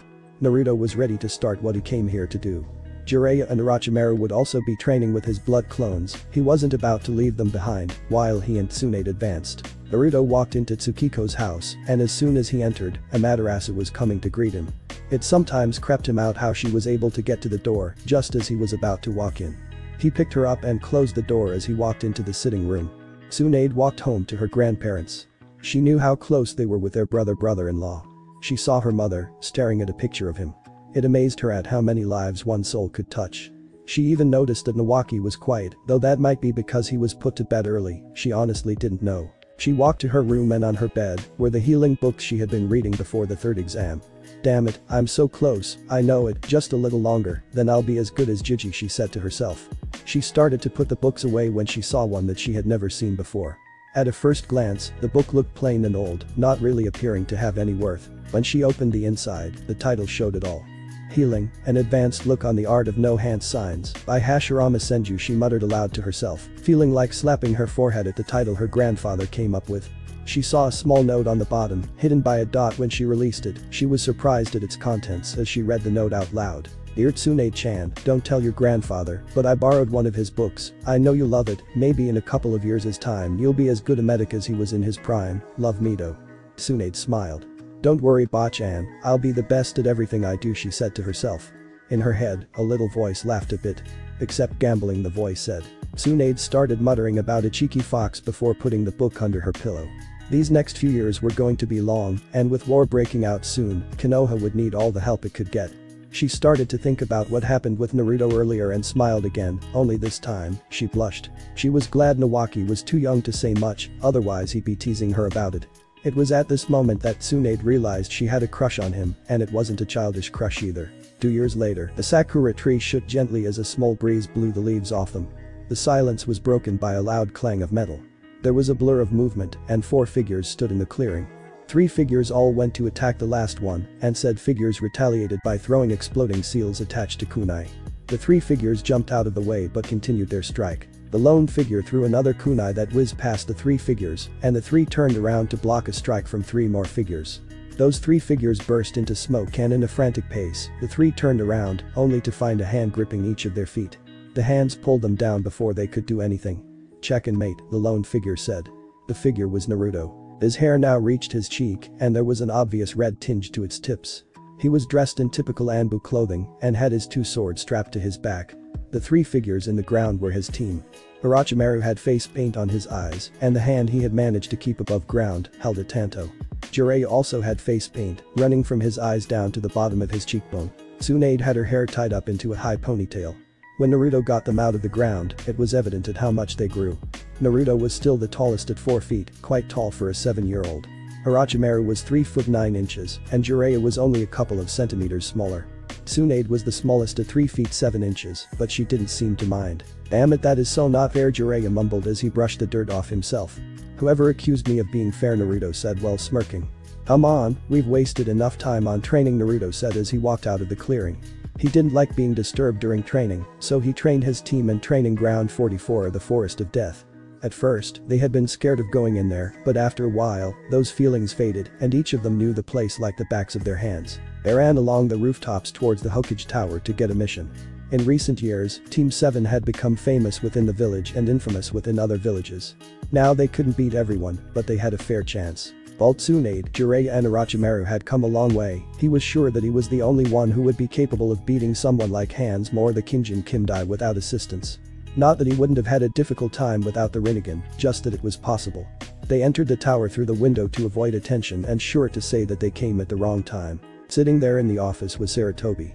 He was holding a book that Naruto knew quite well. It was the inspiration for Jiraiya's Icha Icha series. Naruto cleared his throat, making Hiruzen jump in surprise. When the man turned, he saw Team 7 standing there, all except Jiraiya with some sort of a scowl. What is it, he asked them, hoping they would get what they needed soon so he could go back to reading. We're looking for a mission, Naruto said, his eyes involuntarily twitching. Hiruzen started searching through A and S ranked missions. This is strange, he said. Intel reports some suspicious activity at the three-way border of Hai no Kuni, Tsuchi no Kuni and Kei's no Kuni. Iwa and Suna are supposedly sending troops to their front lines. Investigate this and report back, he said as he handed them the scroll. Naruto felt something in the back of his mind telling him something bad was about to happen, but ignored it. They got ready and set out on their mission. About 4 miles away from their destination, Tsunade decided to speak up. What do you think they're doing, she asked. Maybe they're going to war with each other. They're not exactly the strongest nations. Hell, Suna is only one of the great nations for its sheer size. A minor country like Taki could beat them, Jiraiya suggested. Or maybe they're setting up an alliance that would benefit both of them, Orochimaru said. Either way, they pose a threat since they both lay on Hai no Kuni's border, Naruto said. How could an alliance pose a threat, Tsunade asked. They might be joining together to attack. Kami knows how Konoha would feel to lose Hashirama, and he isn't exactly in fighting form these days, Naruto said. Tsunade looked down. Age was starting to take its toll on Hashirama, and it was showing. His bones were creaking and his breathing became difficult if he coughed. He had lived longer than anyone else had from his era. In fact, once he and Mito died, the clan war survivors would all be gone. They were the last of an era. They reached the border and hid in the threes. Not 5 minutes later, the Nidamed Tsuchikage and his heir, Lunoki, arrived while the Sandamed Kazekage arrived with a few Junin. What do you think they're up to, Jiraiya whispered. It is a bit suspicious, 2 letters out in the open with very few guards. MK even went as far as to take the next Tsuchikage. Very suspicious, Naruto said. Are your armies ready, MK said to the young Kazekage. They are. My men tell me that in a little over 10 years we will have at least 3 million shinobi and Kunoichi between us, the Kazekage answered. 10 years is a long time to wait to attack Konoha, Noki said. The members of Team 7 nearly gasped. 3 million well and able men and women attacking their village. War seemed to be closer than ever. Any word from the other villages, the Kazekage asked. Taki has agreed to join us, as has Yuga. Other than that, we are still waiting for a reply, Noki replied. By this time, Team 7 were close to trembling.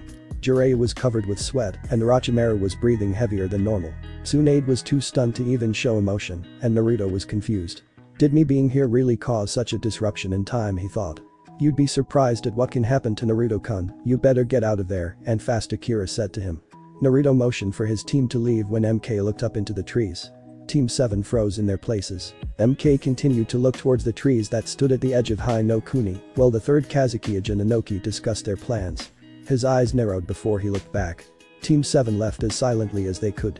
3 minutes later, Naruto's eyes widened as they ran. Shit, he saw us. Quicken the pace. He's catching up fast, he said to the 3. Team 7's eyes widened and ran as fast as they could. With Tsunade at the front, she was surprised when Naruto pulled her to the ground with Jiraiya and Orochimaru. Above them was a bright light that was fading. The light had been where they once were. I must say I'm impressed, and here I thought that you weren't what you were made out to be, MK said as he slowly walked towards Team 7. Each member then grabbed hold of Naruto. Not a second later, another white light engulfed them, shining brightly before fading. Heh, they aren't much use when they're dust, Inoki said with a smirk as he panted lightly. Do not be so quick to judge, Inoki, they are still alive, and well, MK said as he looked towards the sky. He barely had time to bring his arms up to block. Inoki wasn't so lucky. Tsunade had used her monster strength to kick Inoki into the ground, and Naruto managed to force MK back several meters before he jumped away. Damn kid, that hurt, MK said with a small chuckle. Says the guy that tried to turn me to dust, Naruto said. Only those that have been killed by it know that. How do you know it, MK asked with genuine curiosity. Unlike most people who believe that you just destroy any remains, I managed to not only figure it out, but I even recreated it, not to your level, but near enough, Naruto said. MK's eyes widened. If that's true, then why don't you give me a demonstration, he replied, calling Naruto's bluff. Naruto complied. Jinten. Genkai Hikuri no, he said, forming a sphere with a bright light in it, also shaped as a sphere. Naruto fired and seconds later, MK was no longer visible. Naruto quickly took out a kunai and brought it up sharply. With his camouflage gone, MK revealed himself. The bandages around his jaw were falling apart. A fission and a simple camouflage won't help you here, Naruto said with a smirk. You are definitely living up to your name, Uzumaki-san, but I can't let you escape with the knowledge of our attack, MK said. Meanwhile, with Team 7 and Lunoki, Jiraiya and Orochimaru were dodging giant boulders. Tsunade just punched her way through them. Damn you brats, you aren't going to beat me easily, Lunoki shouted at the top of his voice. He was forced to dodge Tsunade due to her strength, and any attempts to take the other two as hostages ended with burns, and in one case, a broken thumb. For a small man, you really have a loud voice, Tsunade said, trying to get the man to slip up. She didn't have time to hear his answer as she had to dodge an incoming rush of iron sand. Not exactly wise to use something that's still being tested, Inoki said. The third Hokage just smirked. MK jumped back beside them, his face now visible with many cuts, his age showing from wrinkles around his mouth. They definitely live up to their name. I am nearly spent, he said, panting heavily. Inoki was shocked to see his mentor in such a state and looked back towards Naruto, who barely had a scratch. Using aversion to split my strength was a bad idea. It'll take a long time to get back to full strength, if I even come out alive, MK thought. Naruto went through some hand signs and whispered something no one could hear. When he brought his hands out, everyone was shocked to see a Sharingan eye, fully matured. Naruto whispered another word, and the three older men's eyes glazed over. He then created several blood clones and had them use a complicated henge that even the three Hokage in front of him couldn't detect. He then killed the clones. Come on, we have to get out of here quickly, they won't remember a thing about us, Naruto said to his teammates. They just dumbly nodded. Even after knowing him for a few years, he still managed to surprise them. They set out to Konoha, intent on sharing the info they had gained with Hashirama. All through the journey back, Naruto could see that his teammates were nervous and he couldn't blame them. Even though the attack was a decade away, it still made one shiver. Imagining a force of 3 million well-abled men and women attacking one village that currently only had 300,000 shinobi, it would have been slaughtered. We can definitely get Kumo to side with us, and Kiri is a possibility. If I can get an audience with a Mizukage, he would be glad to hear what I have to offer, Naruto thought with a mischievous grin on his face. If we can get both of them on our side, it would be mass suicide to attack. The only problem is that my team would probably be forced to commit genocide for the village, but I've already seen humans can't live without war. Maybe they could live without hatred without reason, but without war is out of the question, he thought, his grin turning into a frown. Don't worry, Naruto-kun, Kami and I had you sent back for a reason. She's probably pulling strings for you right now. Madara needs to be defeated, and you can't do that if you're fighting another war, Akira said in his mind, trying to console him. I know, Akira, but I haven't got much of your chakra yet, 2 tails at most, Naruto thought. You seem to forget how fast I regenerate my tails. You've already taken 6 tails, and I've only been adding it to your chakra steadily. If I were to give you the other 4 right now, a lot of the things around you would either die or get severe burns. You will have 2 other 4 tails before this time next year, and I will have all my tails again in 4 years. The 10th tail is always the most annoying to regenerate, Akira said to him. Naruto was shocked that she had managed to give him so many tails without him, knowing that he never noticed they had come to the Hokage tower. They walked in to see Hashirama and Sarutobi talking to the council. What is the meaning of your interruption, my pupils? Hashirama said. Bad news, Naruto said. The civilian council doesn't need to hear this, it's too important, he said, his eyes full of nervousness. Hashirama sighed and dismissed the civilian council, who grudgingly left, not wanting to get on his bad side. So, what's so important that you had to interrupt this meeting? Hashirama asked again. Naruto put seals up around the room and then proceeded to explain the situation they were in. Sure as hell, the whole room was silent at the information they were given. This is bad, sensei. We cannot just let them get away with this. We must act before they do, Dansum said, fear evident in his voice. Naruto knew that Dansum hadn't set root yet, but he still gave a wary look to the man. Kumo will definitely join us to fight. I'm not sure about Kiri though, Hashirama said. You're actually going ahead with fighting. What if Kiri doesn't join us? Dansum was about to go on a rant, but Naruto stopped him. Let's just say I have a bit of information that the Mizukage would love to get his hands on, especially since it concerns his family, he said. So you would threaten him to get his allegiance? Not a wise move, Dansum said, growling. Naruto felt a sense of irony. The man who was against such a thing would one day support it. I never said anything of the sort, but I do have information on his family that he would love to hear. I would be surprised if he doesn't join our cause. Naruto's statement raised many questions, but none were ready to ask.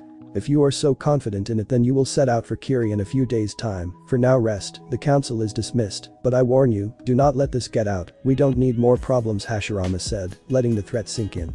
You should probably go. Tsukiko will be worried if you don't show up for dinner, Hashirama said. It annoyed Naruto when Hashirama treated him like a child, but then again, he couldn't exactly argue when he had the body of a 7-year-old.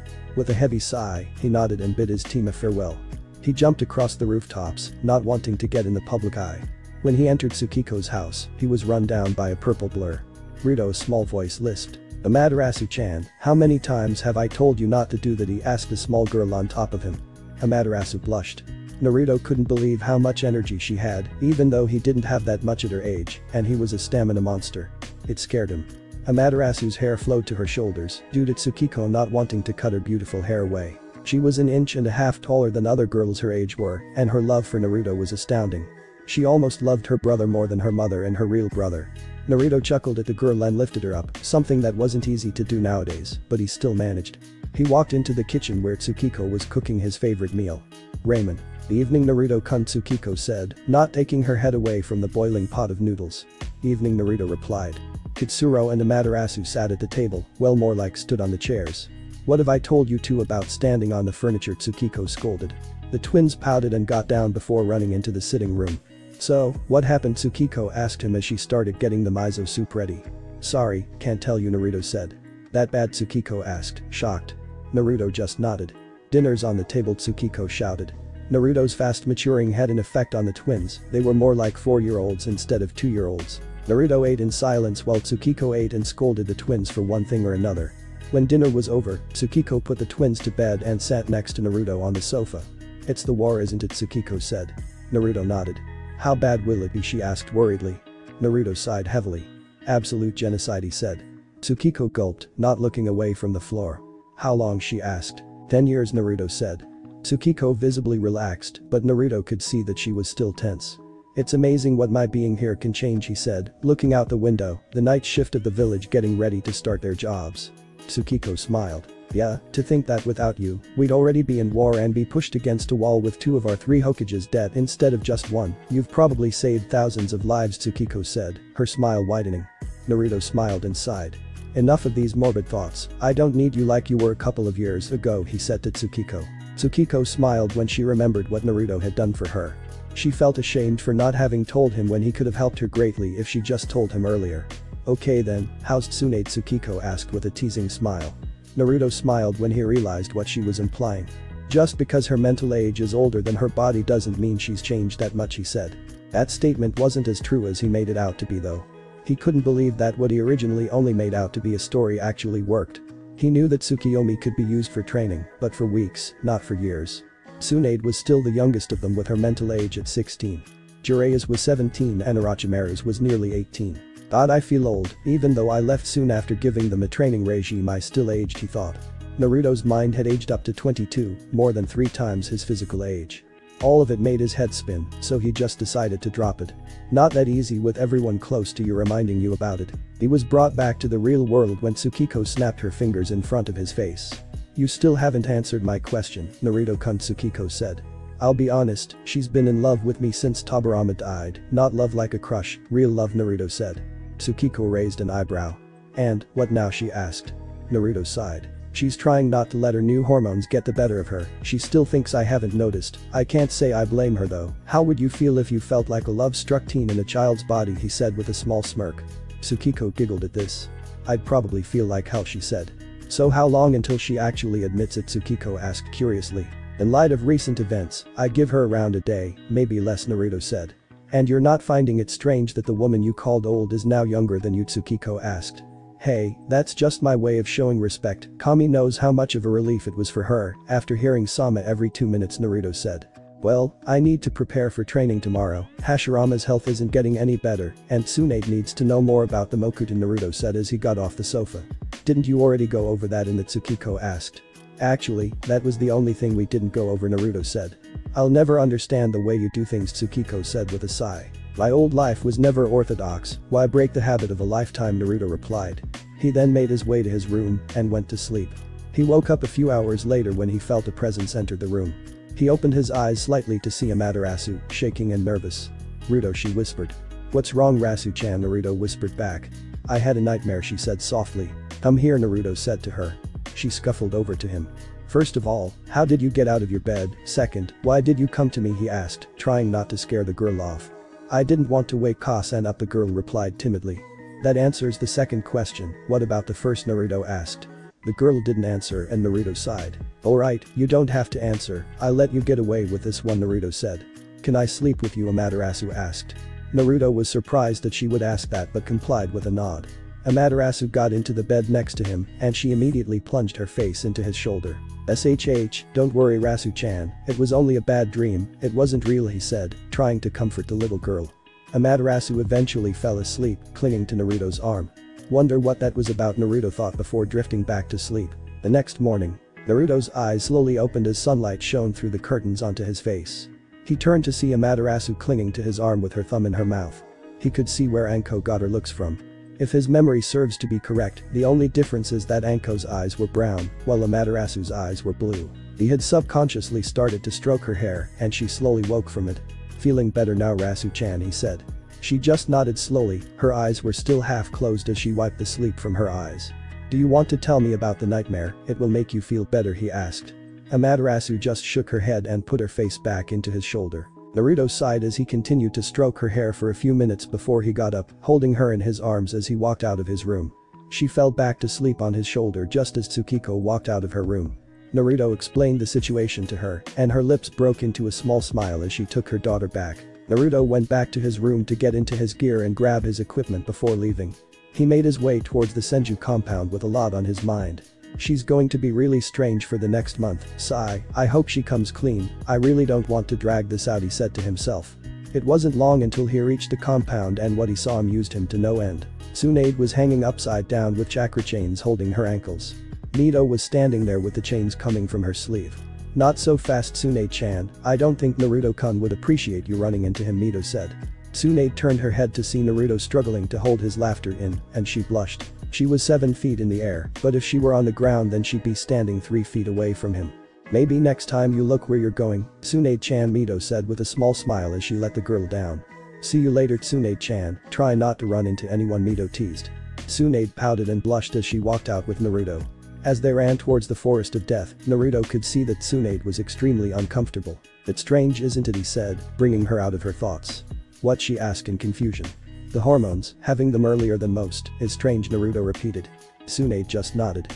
You seem to forget that you're not the only one to have, Tsunade-chan, Naruto said. What do you mean, she asked. You're visibly uncomfortable around me, in my experience, and you know how old my mind is, there are very few things that could mean, he said, hinting to her to just tell him. They arrived at the forest when Tsunade just hugged him. This is so confusing, part of me just wants to play and the other part of me, I can't describe it, she said. A warm and numbing feeling in your body, Naruto asked, already knowing the answer. Well, yeah, she answered with a blush as she rubbed the back of her head. And it feels like it's directed towards me, Naruto continued. Yet Tsunade answered nervously. And it makes you feel uncomfortable around me, he said. Tsunade gulped and muttered a yes. Naruto chuckled a bit as he realized something. Tsunade was a lovesick teen in a child's body. Soon his chuckles became loud enough for Tsunade to become worried. Naruto saw the look on her face and nearly broke into laughter. Tsunade, you are in love, Naruto said, stressing each word. It took Tsunade a few seconds to realize what Naruto just said.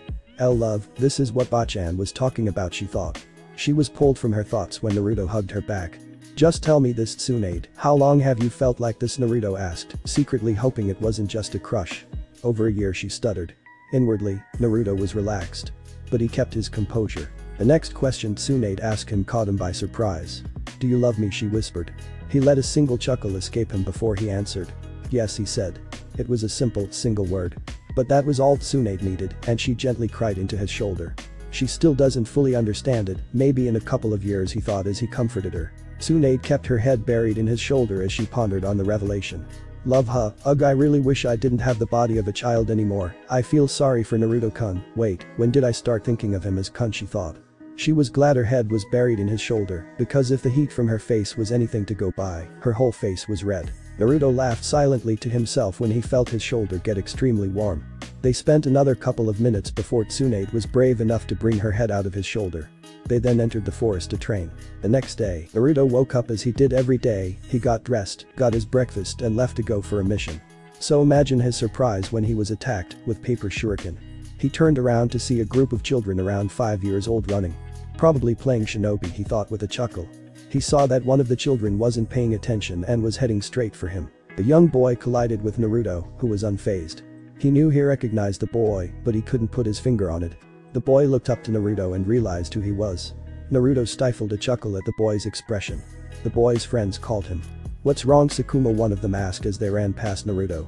Sakumo just got up and ran after them, still looking back at Naruto. Naruto meanwhile was hitting himself mentally, trying to remember where he had seen the boy before.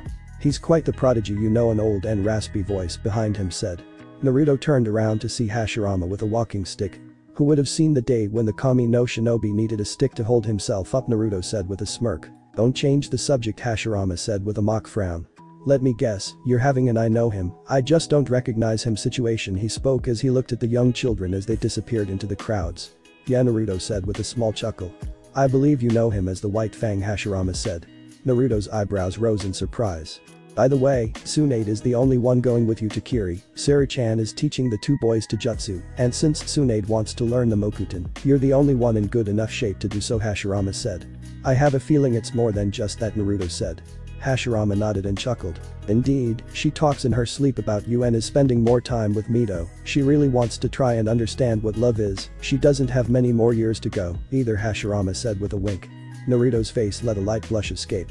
I thank the day when she finds out that all the Hokage have read at least 3 novels. I'm glad I wasn't corrupted, he said. But you have been there, right, Hashirama asked. I only got that far once, every other girl got too, tired, Naruto said as he remembered his experiences. Well, I had best be heading. Tsunade is waiting for you at the gate, Hashirama said as he walked towards the Senju compound. Naruto could say he pitied the man, the last 2 years were not so kind to him. He sighed as he made his way towards the gate. He saw Tsunade lazily playing with a kunai as she chewed on a dango stick. He smirked as he snuck up behind her and took out a kunai. He turned around sharply and barely nicked her neck with the kunai, showing her he could have killed her if he was an enemy. Better luck next time, Tsunade-chan, Naruto teased. Tsunade pouted as she put her kunai away. Come on, we have a mission to complete, Naruto said. The two then left for Kiri. After a few hours, Naruto could see that Tsunade was blushing and nearly chuckled. It can wait, he thought. So what on earth could you know that the Mizukage would want to know? Tsunade asked him. Naruto's mind was rampant, searching for an answer. His eyes lit up. I had a vision, he said. A vision, really? Akira asked from his mind, causing him to sign mentally. A vision about what, Tsunade asked. Naruto's eyes widened. I'll tell you later, when we don't have visitors, Naruto said as he turned and, with his sword drawn, severed a man's body in half. Tsunade's eyes widened as she backflipped behind another man who was now caught in his own trap, impaled by spears. A group of men jumped down from the higher trees. Naruto sighed. They were now able to see how close to Kiri they were, within a half of a kilometer away. Give up, you're outnumbered and are within range of our village, one of the men said with a sneer. Naruto didn't answer as Tsunade grabbed his shoulder. The man smirked and rushed the two. He was shocked when he slipped right through them, but he was downright terrified when he saw all of his colleagues screaming in agony and dead. Naruto slowly turned his head, showing the Jibigan to the man. He screamed before falling to his knees and slitting his throat. You have a lot of guts, killing my men, a large man said, a group of elites behind him. And your men had a lot of guts attacking me, Naruto retorted. Why you the man started before a powerful voice filled the air. Sadu, stand down, the voice said. Mizukage-sama, Sadu said, sounding slightly fearful. When I told you not to attack them, I meant it, I'll deal with you later, for now, I have an alliance to work out, a man in blue and white robe said as he walked between the men. Naruto smirked, the man was a good liar. All of the men left and the Mizukage led Naruto and Tsunade to his office. So tell me, why are you here? You're obviously not here to finish the job, the man said. We are here to ask for an alliance, and that you turned down the one Iwa and Suna gave you, Naruto said. The Mizukage kept his composure, but on the inside, he was sweating. However, knowing you might be stuck for a decision, I have an offer, not for the Mizukage, but for Taram plus Masanori, Naruto said. Now the Mizukage, Masanori, was intrigued. And what would you have to offer, he asked Naruto. I had a vision involving your family, however this info is too sensitive, and I'm afraid your bodyguards aren't allowed here, Naruto said. Masanori was intrigued and motioned for his bodyguards to leave. Naruto took out a kunai and threw it in a pot in the corner. It was released, revealing an Iwa shinobi, now dead. Now that we're alone, my vision involves your granddaughter, obviously yet to be born, Naruto started. Tsunade's reaction was exactly like Masanori's reaction. Shock and yet curiosity. Go on, Masanori said. It'll be better if I show you, Naruto said. He activated the Jibigan and cast a dot. He had spent the last few hours making these fake memories, so he could give a reasonable offer to the Mizukage, but not reveal he's from the future. It showed Mei leading the rebellion to siege Kiri from the Yonde Mizukage's control. This is what would happen should you lose control of Kiri, your clan next to wiped out, along with most of Kiri's other clans. The point is that if your granddaughter was trained with my regime, she wouldn't need help, he said as the change to Mei fighting hundreds of shinobi that were reanimated at once. It would take her years to eventually reach this level, but by then, Kiri will be lost to a war greater than the pending one he finished. What do you mean a war greater than the pending one? Masanori asked. The Great Allied Shinobi War, the 5 great nations joining together to fight one man and his army. Right now, only Hashirama and I know of it, but if we can prepare for it, we stand a much better chance, Naruto said. Well, who the hell could it be that you can't take? Tsunade asked. When your grandfather said he killed Uchiha Madara, he lied, Naruto said, letting what he was saying sink in. Your granddaughter is one of those few who will be able to help fight him head on. If she's stronger earlier, we stand a better chance, he finished. Naruto turned to see Tsunade was shaking with fear in her eyes. And, how long do we have to prepare for that war? Masanori asked. Just under 50 years at most, 30 at least. It's still a long way away, Naruto said. Masanori sighed. I will side with Konoha. I will leave with you, so don't go anywhere, Masanori said. Naruto and Tsunade then left the room, waiting outside as the man gathered his guards and materials. Naruto could see that Tsunade was still shaking and now staring at the floor. He put his arm around her and she turned to him. Don't worry, we'll be ready by then, Naruto said with a smile. The scar on his eye from his fight with Kakuzu was still red and made his look of confidence almost look better, if that were possible. Tsunade smiled slightly and leaned in closer to him. Naruto realized something. She never even wanted training, she just wanted to be close to me again, he thought as the sight of her blush. He sighed mentally. Why am I always the one that gets everything late, he thought. A few minutes later, Masanori walked out with his bodyguards and they left for Konoha. The soft breeze swept across a grassy clearing that was surrounded by forest. There was nothing but a sense of calmness in the area. It was broken by a large fireball hitting the center of the clearing and burning the grass. A young girl in her teens burst from the trees, followed by a young boy around the same age. Another fireball came from behind them, forcing both to separate. The boy in his late teens jumped out from the trees and managed to get in front of the 2 younger teens. The sun could be seen as it started to rise above the mountains. The older teen made a hand sign and fired another, larger fireball at the 2 younger teens. They jumped out of the way, only to be caught by a sphere of water. The elder teen walked towards them and released them. You two need more practice, the elder teen said.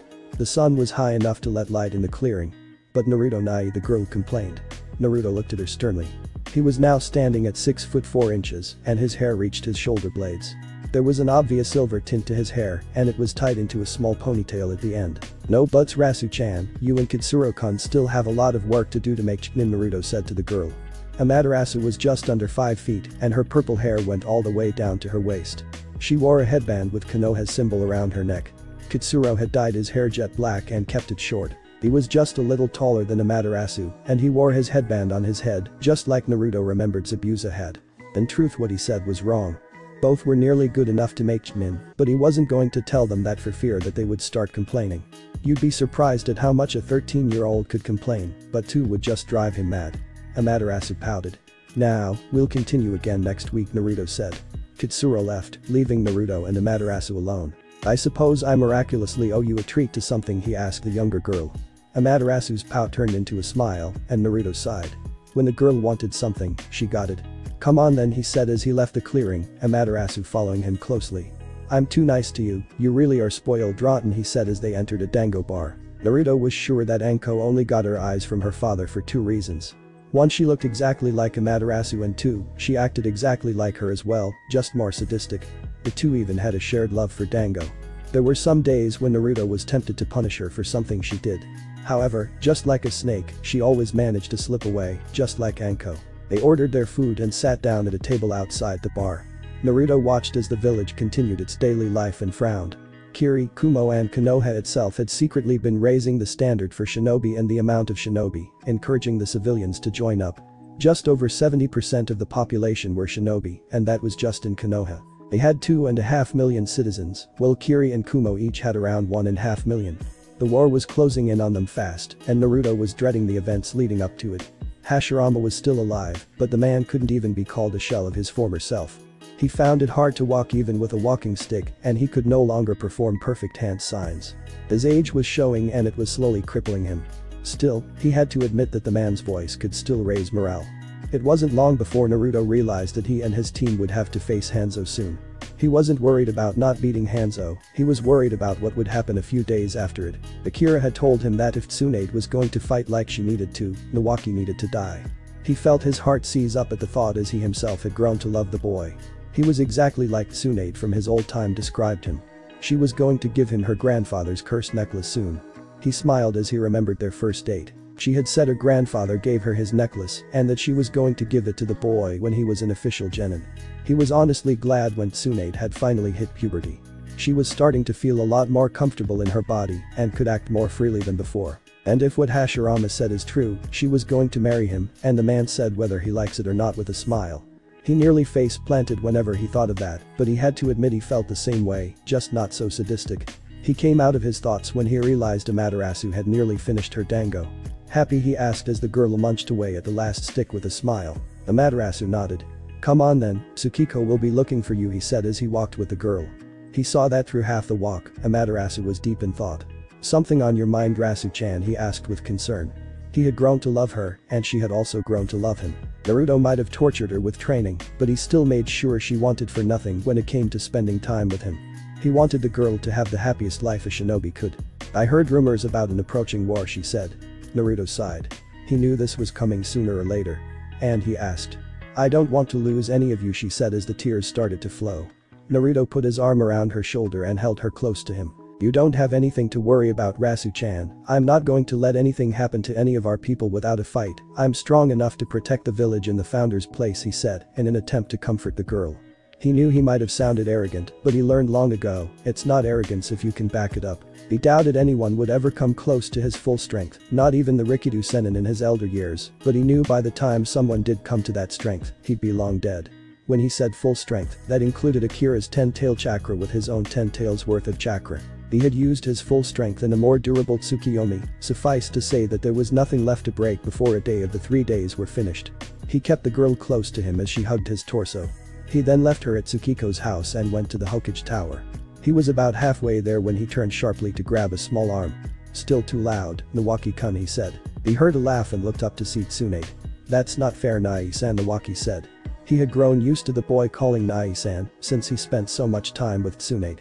Come on, Nawaki-kun, you need to get to the gate for your first mission, Tsunade said. Naruto's heart skipped a beat. He looked down and saw the Shadai's necklace around Nawaki's neck. Damn, it's sooner than I thought, Naruto thought in shock. Nawaki nodded and ran towards the direction of the front gate. Tsunade chuckled at her brother's eagerness. Naruto wrapped his arms around her. And how are you, Tsu-chan, Naruto said as he nuzzled her neck. Tsunade rested her head on his and embraced him. Just fine, Naru-kun, she whispered back. Naruto let her go and held her by the waist as they entered the Hokage's tower, by the window of course. The two saw Sarutobi, once again reading his novel. The only difference was that it was Icha. Heh, looks like Jiraiya published his first book, he thought. Naruto slowly removed his hand from Tsunade's waist as her look of disgust and anger grew. She cleared her throat and Sarutobi's face almost made Naruto laugh. He looked downright terrified. What have I said about reading that damned book, she said with a sickly sweet smile. Sarutobi gulped. It didn't matter to her that he taught her with his own teachers, she was like all other Uzumaki and was vicious when she wanted to be. Tsu-chan, you've already put him in hospital this week, it wouldn't look good if the Hokage was in hospital every other day, Naruto said with a small chuckle. Tsunade turned to him, but he just whispered in her ear, you'll get what you want later, don't ruin my day by being forced to sign paperwork in his place. After Sarutobi had his 5th visit to a hospital, he said he couldn't handle the paperwork he had to come back to. So he put a load of high-ranking names in a hat and Naruto's name came out with a few others. So whenever the Hokage was out of office for any reason, either he or any of the other people selected were to do his paperwork till he came back. And he knew for a fact that he was the only one selected that wasn't out on a mission. As soon as he whispered into Tsunade's ear, a shiver ran down her spine and a smile cracked at the corner of her mouth. He found it ironic that she hated perverts and yet she had adopted some of her grandfather's desires. That being what he wanted her to get in a man, a lot of which he got from being a closet pervert. Tsunade huffed her chest out. Fine, I'll see you at the mountain in a few minutes, she whispered back. Tsunade then left and Sarutobi looked relieved. I believe that this means more paperwork for you, Naruto said as he took out a scroll that was titled S-Rank Report. Team 7 have long since split up after becoming Jonin. They still trained together and went on missions together whenever they got the chance, but with Jiraiya setting up his spy network and Orochimaru experimenting with Naruto's blood clones to see what he could give people with his blood type, that was a rare occurrence. Naruto still did a lot of missions with Tsunade though, mainly because of her infatuation with him, but also because she was, as she said, saving up for a special gift, and the money that S-Ranks provided would easily get her there soon. Sarutobi's face looked even more horrified at the sight of the scroll than with Tsunade. S-rank mission reports took an hour to go through and he was already up to his ears with paperwork. Well, I have somewhere to be, Naruto said as Hiruzen came out of the tower.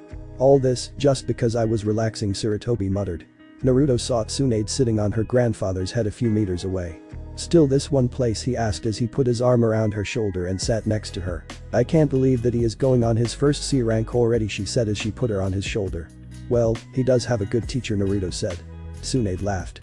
Says the guy who managed to earn decades of experience in just a few short years and then find a way to improve the time differential so our minds don't age too fast, she answered. And you've beaten every Nara at shogi, she continued. Well, I have battle experience for that, Naruto answered. In truth, when he was preparing for the Fourth Great Shinobi War, Shikamaru made him play shogi, and while he couldn't beat him then, he figured out how the Nara clan worked. Achieve the highest kills and only lose the expendables. Well, we have the week to ourselves, how do you want to spend it, Naruto said as the sun started to set on the horizon. I don't know, I can't help but think something bad is going to happen, Tsunade replied, making Naruto sweat slightly. Just then, an explosion just a few miles away from the village gate rose into the air. That's the way Nawaki's team was meant to go, Tsunade cried in distress. The two ran off as fast as they could, and the sight that they saw was a gruesome one. One boy was probably at the heart of the blast, and only by his tattered body could you tell his gender. The Jimin sensei was sitting at a tree with one leg gone. He had already bled out. The girl only seemed to have a mild concussion, but the only one Tsunade was looking at was her brother's slowly dying form. Naruto could clearly hear the blood in his lungs, and if the debris around the boy was any clue, he was hit by a shrapnel explosive tag. Ni-chan, the boy said in between his coughing and spluttering of blood. Tsunade was desperately trying to heal him, but Naruto could see that she knew it was hopeless. Naruto grabbed her hand as both turned a pale color. She looked into his eyes and nodded with a gulp. She then pulled Nawaki's soul from his pain-ridden body, and the boy died, a smile still on his face. Tsunade fell onto Naruto as she wept her heart and soul out. Naruto could feel the Anbu approaching them quickly and sighed as he created a shadow clone to pick the younger, unconscious girl up. Don't worry, Tsunade-chan, I won't let depression overcome you, this time, Naruto thought as he picked her up and rushed to the hospital with his clone. 2 days later, Naruto sighed for what felt like the 1000th time that day. Tsunade's mind was still stable thanks to him, but the sheer exhaustion and grief put her into a chakra-induced coma. She would be out cold for at least another week. He looked down at the necklace that was around Nawaki's neck, blood still covered its pristine surface as it stayed clutched in Tsunade's hand. He had yet to leave the hospital as every time he left for more than 10 minutes, Tsunade would start to act up. Her heart rate and blood pressure would increase and her breathing would become bad. His presence is what kept her stable. He knew she would be fine and move on from his death eventually, but what troubled him were Nawaki's memories. It was a hit and run from Iwa, and he wondered, were they going to start the attack soon? It was still 6 months away, but they might start earlier. He felt Hashirama's presence as he entered the room. For a man nearly at the age of 80, he was incredibly healthy. His deterioration had stopped and he managed to get healthy again. He still used a walking stick, but it was more for show than necessity, which baffled doctors. After all, an old man doesn't just go from needing a walking stick to not needing one. Hashirama had shown yet again that the impossible was possible. How is she? He said in his old and raspy voice. She'll be fine, it'll just take a while to recover, Naruto replied. There was silence as Hashirama walked up to his granddaughter. I believe you know what this is, he said as he took a scroll out of his silken robes. Naruto took the scroll and, without even opening it, knew its contents. Handsome is finally acting then, he said as he opened the scroll. Hashirama nodded. You set out for aim in 6 days with a squad of Junin, expendable ones just to be safe, he said. Naruto knew what the old man was saying. He was sending people he believed to be spies and those at risk of flight. Have Jiraiya and Orochimaru been informed, he asked as Hashirama took his necklace from his granddaughter's hand.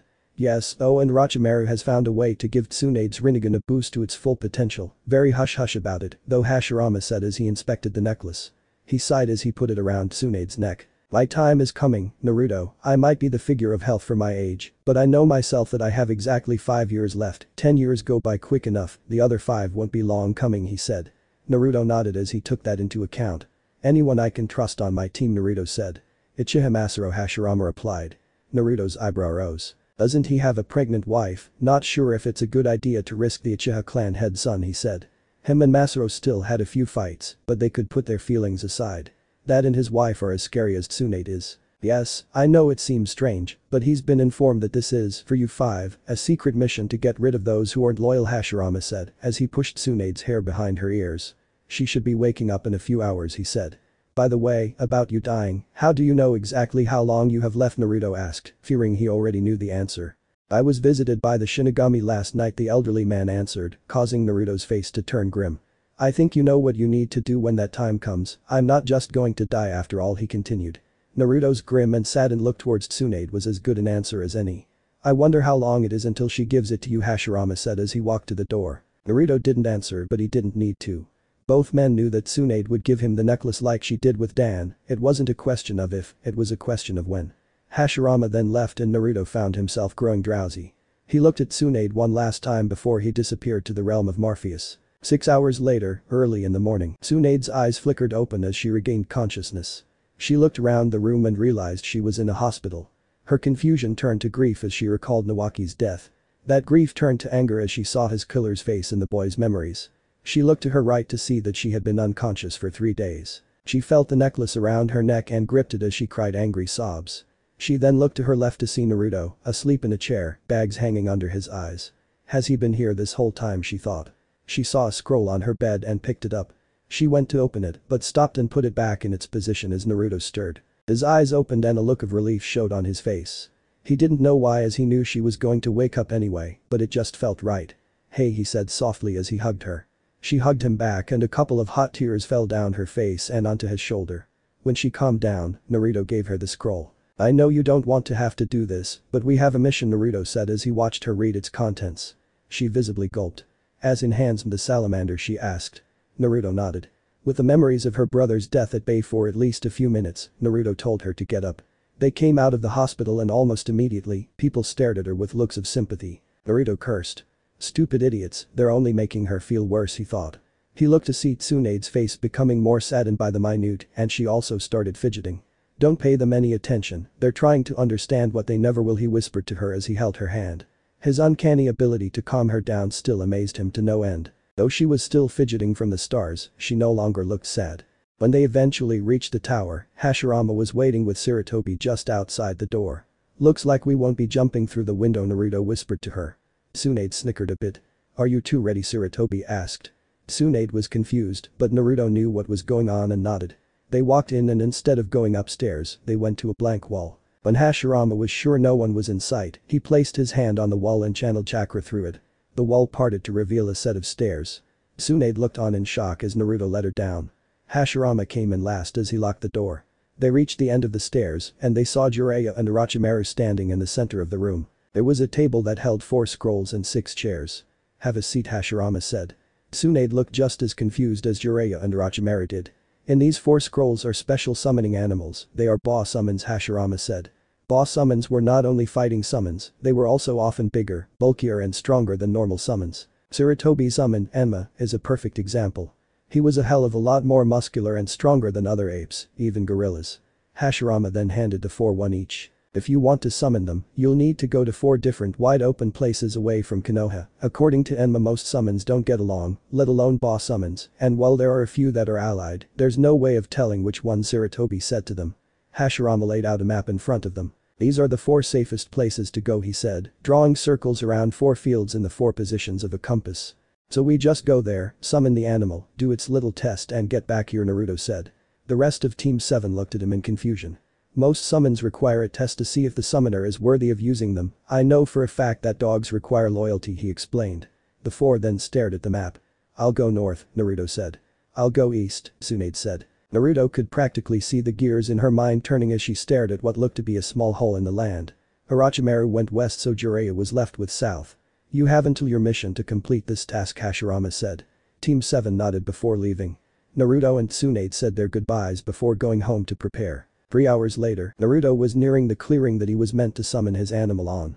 He already had a pretty good guess at what it was though. He landed in the clearing and walked out to its center before placing the scroll down. He then summoned the animal. His guess was right as a wolf at least the size of the Kyuubi, maybe a little bigger, appeared in a blast of smoke. The wolf looked down at Naruto, examining him. Tell me, human, what makes you worthy of summoning my brethren? And I, the wolf said. He sounded like he had seen a lot of things, and he didn't sound like he was arrogant, nor did he seem short-tempered. I am willing to put myself through whatever test you put me in to prove my worth, he answered humbly. He knew how he could talk to a wolf thanks to Akira's actions and reactions over the past decade. The wolf seemed to think as it studied Naruto with a cautious eye. Alright, human, you will show me your leadership skills by taking my children and helping them catch their first kill. They will do whatever you tell them. Do you know the consequences of failure? The wolf said. Naruto nodded. 7 larger than normal wolves appeared and sat beside Naruto. The kill must be an adult deer of some kind or a predator, such as a bear or even a bison, so long as it's large, you have 3 days to find a target and want to kill it and bring it back, the wolf spoke in a demanding tone. Naruto nodded before leading the wolves towards their hunting ground. It took him several hours to find a scent that was fresh, but when he did, he led the pack at tremendous speeds that even a Jimnin would have trouble keeping up with. They reached a hill and just as they looked over it, a herd of caribou. Perfect, this is a wolf's main target, he thought. He looked through the grazing herd and saw a large adult male that was limping. Naruto made sure the wolves knew which target they were going after before telling them where to flank the herd. Naruto took 2 wolves with him and they charged the herd while the other 5 flanked from 2 sides. The caribou were quick to react. Naruto couldn't help but laugh as he and the wolves ran towards the herd.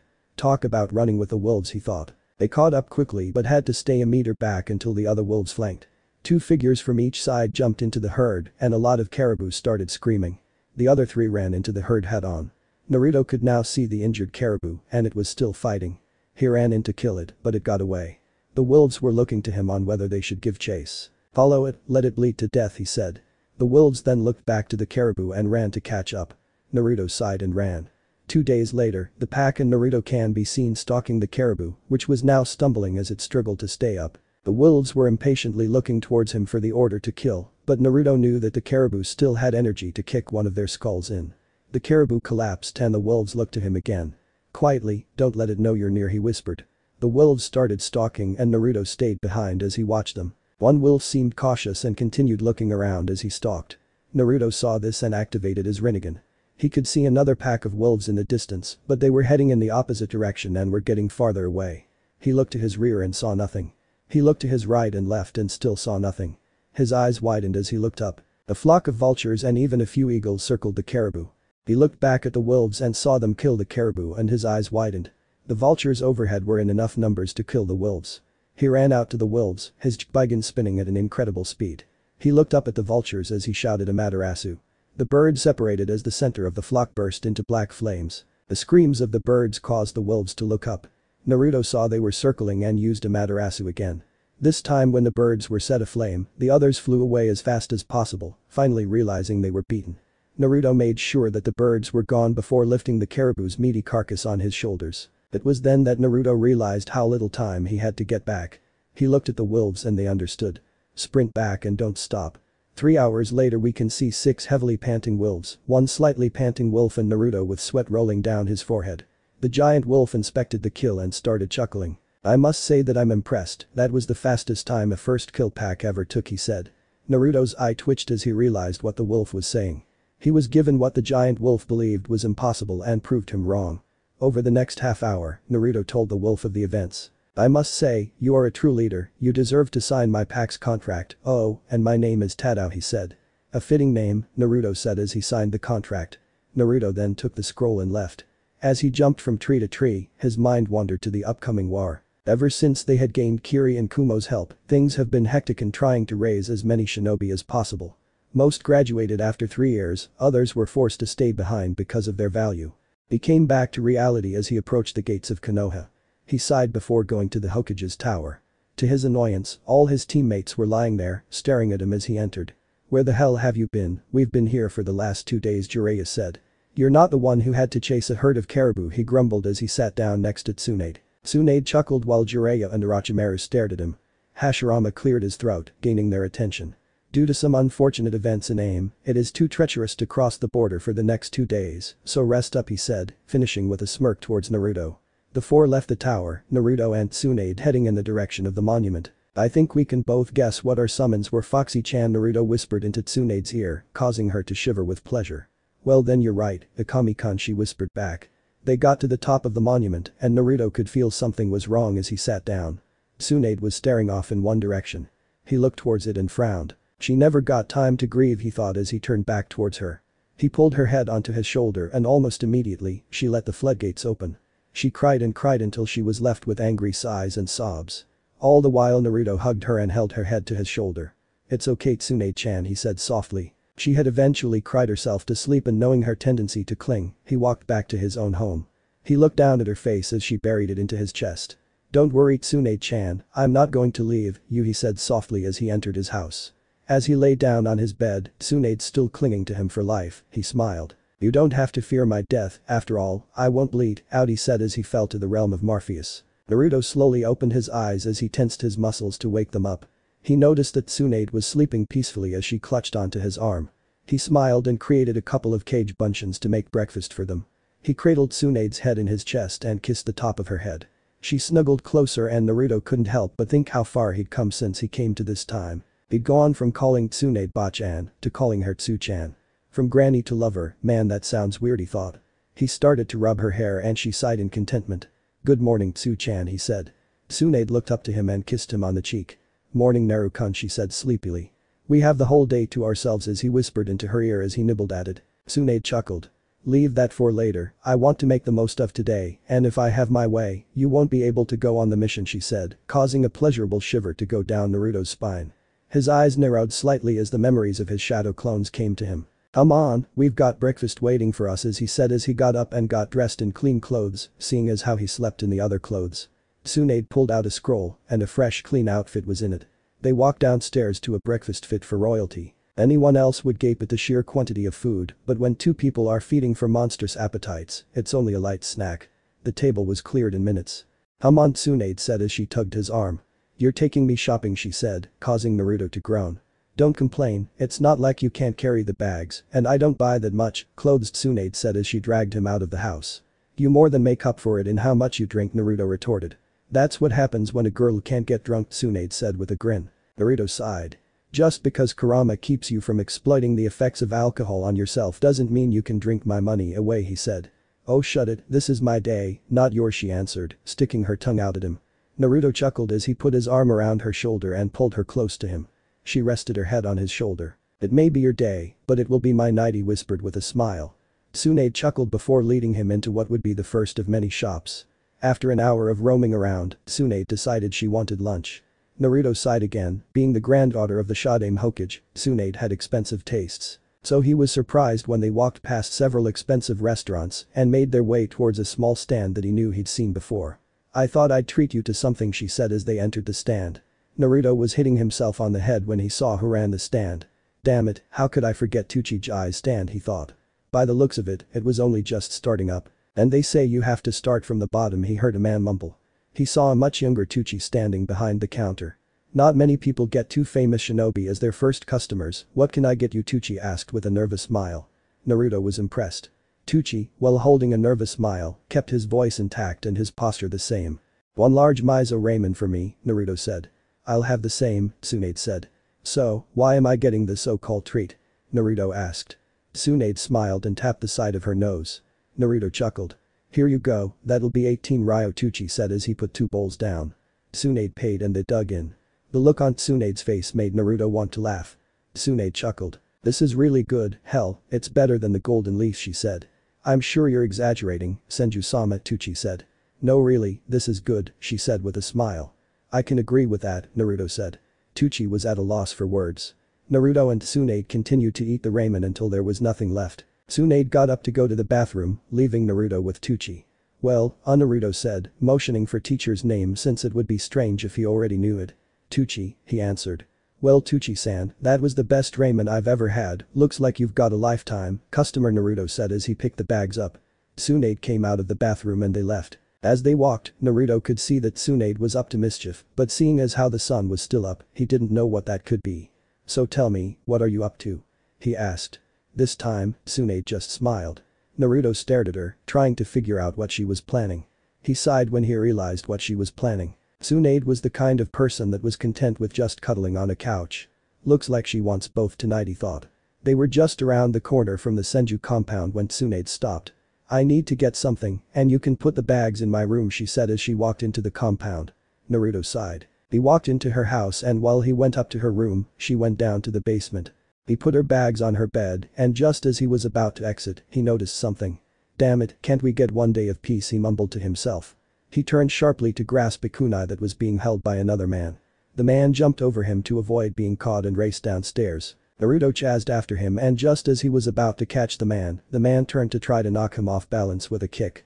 Naruto didn't expect this and was forced to parry his kick, giving the man an extra meter. The man was nearly out of the building, but Tsunade was coming up from the basement, and when she saw the man rushing towards the door, she dropped what she was carrying and jumped to try to get in front of him.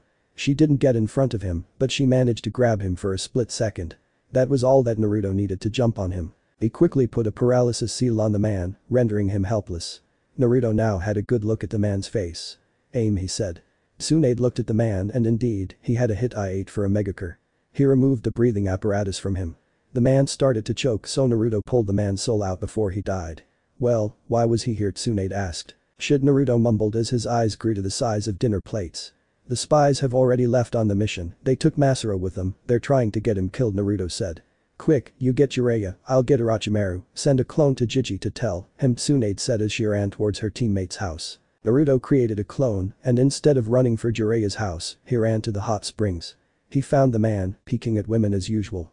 He grabbed him by the shoulder, causing him to turn around. Jiraiya at first looked annoyed, but the look on his teammate's face made him worry. "We need to go, the spies have taken Masuro on the mission, they're trying to get him killed," Naruto said. Jiraiya closed his book and put it away. "I'll meet you at the gate at 5," he said before taking off. Naruto ran back home to get his summoning scroll before running to the gate. He remembered when he had finally managed to befriend Masuro. It was during the Chunin exams and the circumstances couldn't have been more unusual. Flashback. Team 7 were sitting in a cafeteria, talking about what they thought the Chunin exams would be like. Except Naruto was awfully quiet as he stared at Masuro. The man's old team had recently been killed and his old Chunin sensei crippled. So that would explain the extreme isolation, but the Uchiha seemed to be thinking of something else, and whatever it was his face only got more contorted with rage as he thought about it. He didn't understand what he could possibly be thinking. He had recently married a beautiful woman, Uchiha of course, and his new wife was 2 weeks pregnant. So what could he be so upset about, Naruto thought. He got up and approached the older man, his team not noticing him.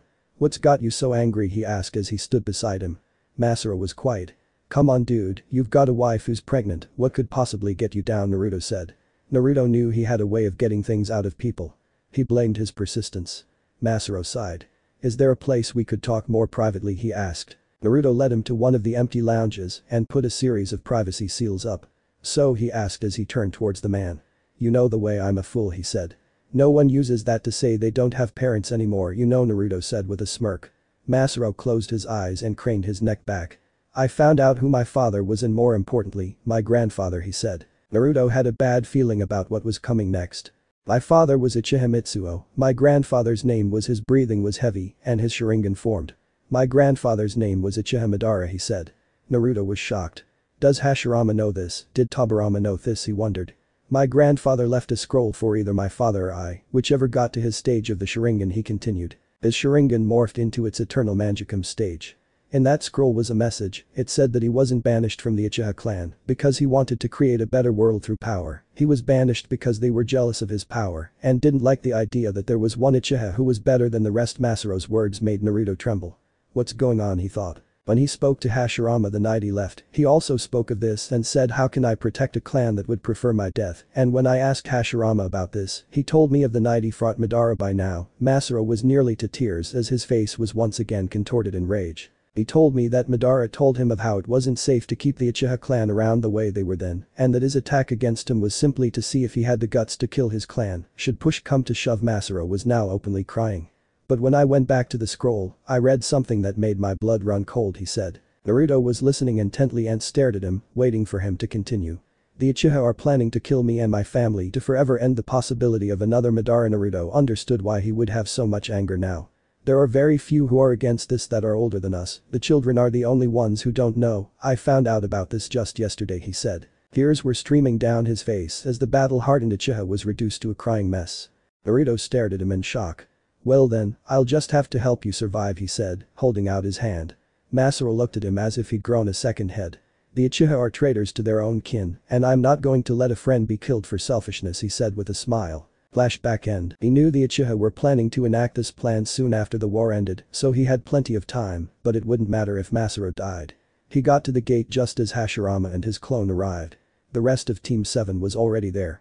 You four are going to need to hurry, apparently he was told you four would catch up and they left around 2 hours ago, Hashirama said. He didn't want this to happen. He didn't want the grandson of his best friend to die because of the mission he gave him. The four immediately ran for aim. Naruto could see that there were several lengths of shinobi wire across the forest as they sprinted from tree to tree. "They're tracking us," he said.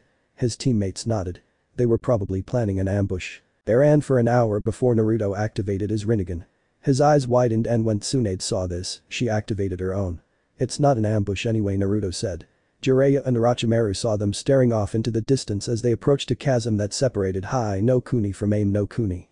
When they got to the other side, Masuro was panting heavily and had cuts all over his body. "Finally, the main event has arrived," a man at the front said. Naruto looked to see Handsome standing there with his scythe in hand. A poison mist suddenly filled the air. "Jiraiya, Orochimaru, grab Masuro and get back," Naruto shouted. The two complied, and just as they jumped back, the poison reached Naruto and Tsunade.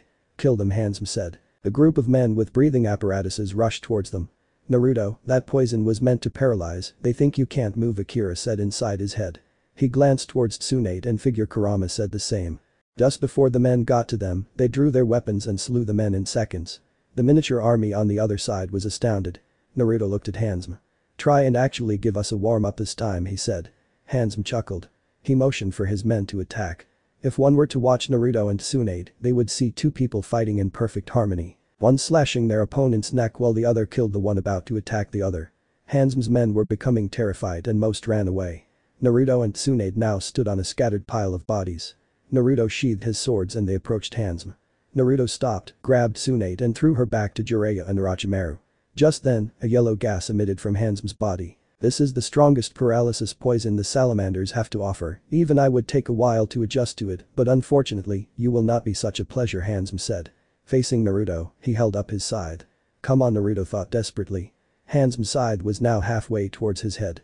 Now Naruto thought as he jumped back as quickly as he could. He did not escape unharmed though. His face now adorned a large gash that ran diagonally from his left eyebrow to the right side of his jaw.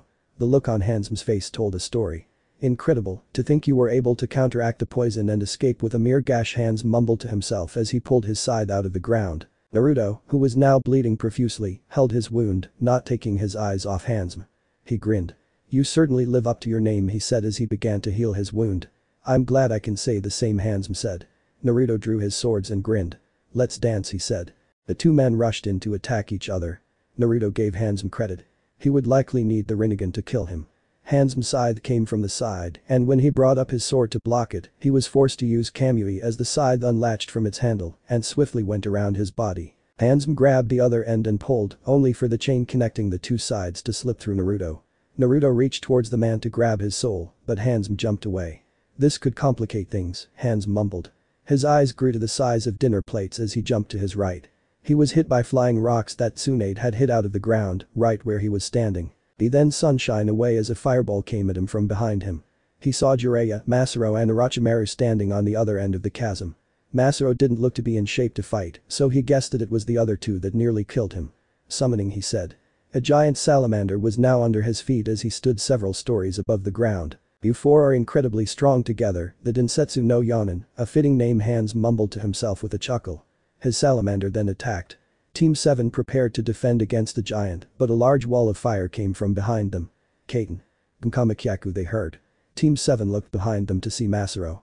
He then collapsed and started panting. They turned back to see Handsome was gone. "Damn, he got away," Tsunade said. "Doesn't matter, we need to heal Masuro before going anywhere," Naruto said. Masuro was now close to unconsciousness. Naruto felt 3 familiar presences but stayed quiet. He cringed as he saw the chest wound Masuro took. It would have ended his career only for the Rinnegan. The process was slow, but Masuro was healed within the hour.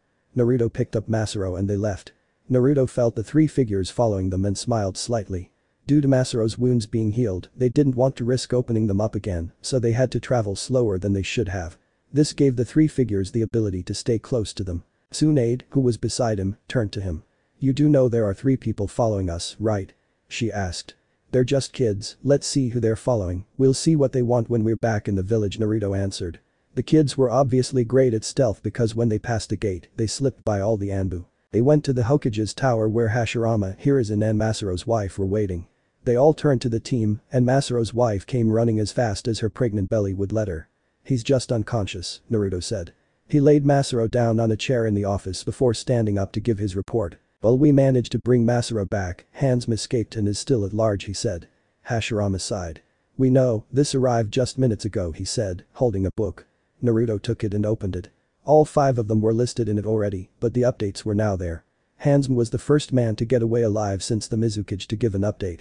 He saw Masuro first and read aloud. Name: Uchiha Masuro. Rank: Borderline S. Affiliation: Konohagakure. Appearance: 6 foot 3 inches, white, long, black spiky hair, typical Uchiha clothing. Known associates: Uzumaki Naruto, Senju Tsunade, Orochimaru, Jiraiya, Uchiha Madara, grandfather. Warning: approach with extreme caution. Bounties: Aim: 40 million Ryo dead or alive, Iwa.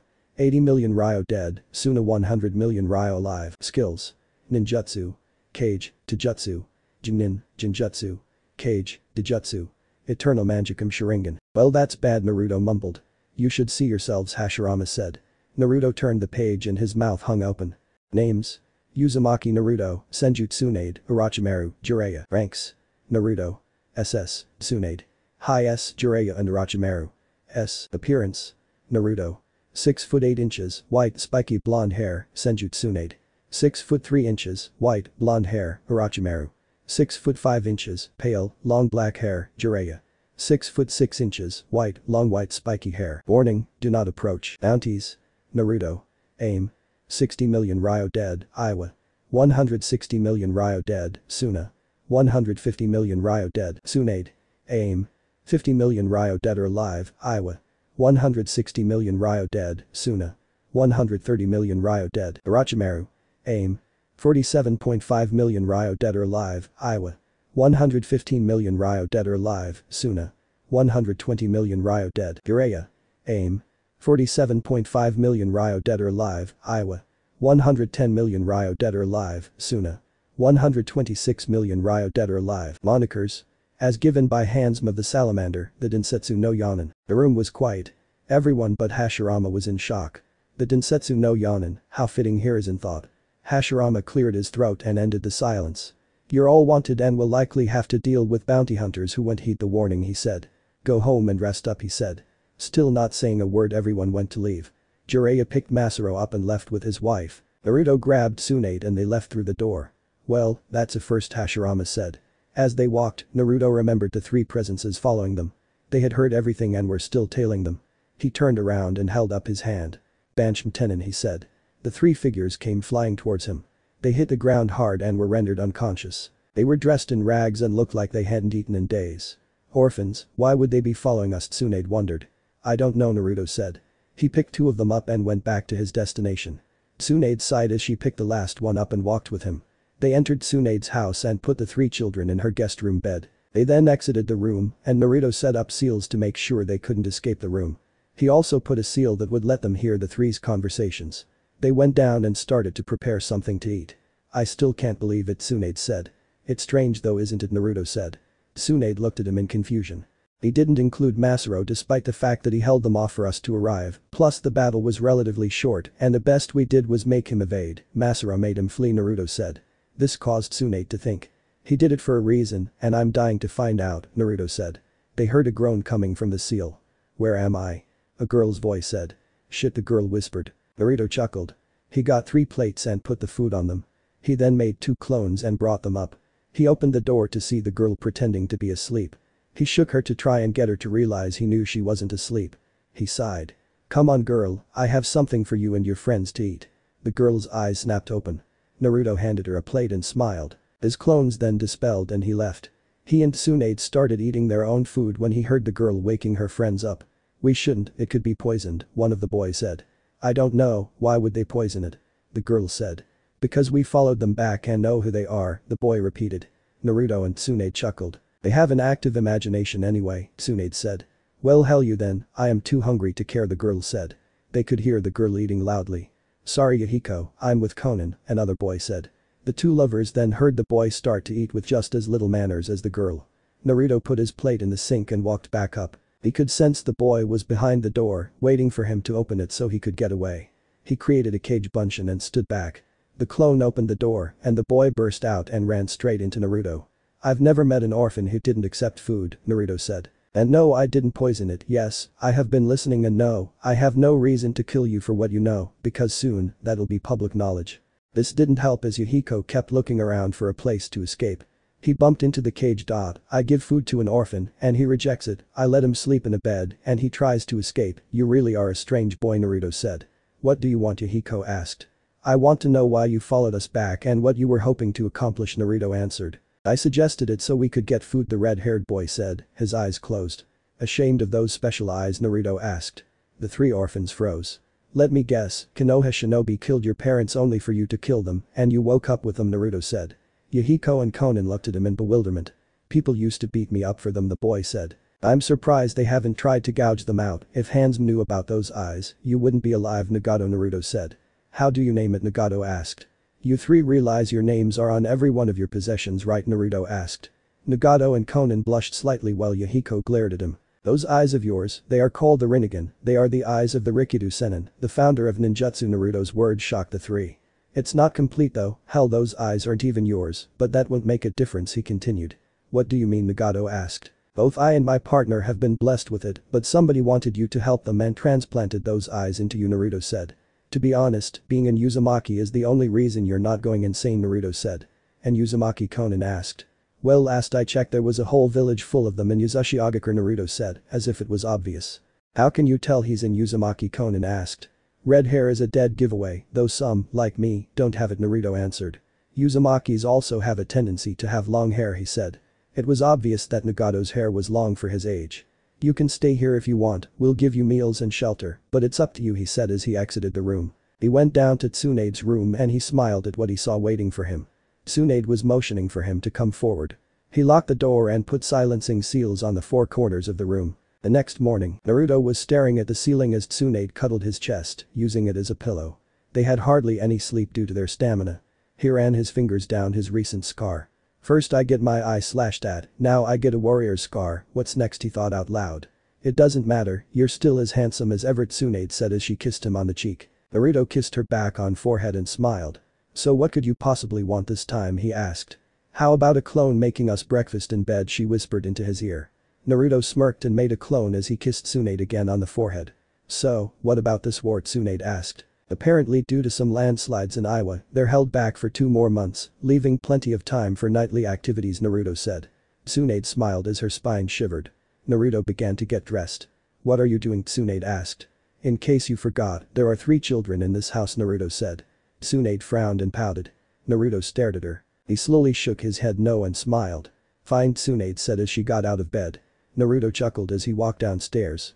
Tsunade would take at least 10 minutes fixing her hair up, so he had time for a cup of coffee.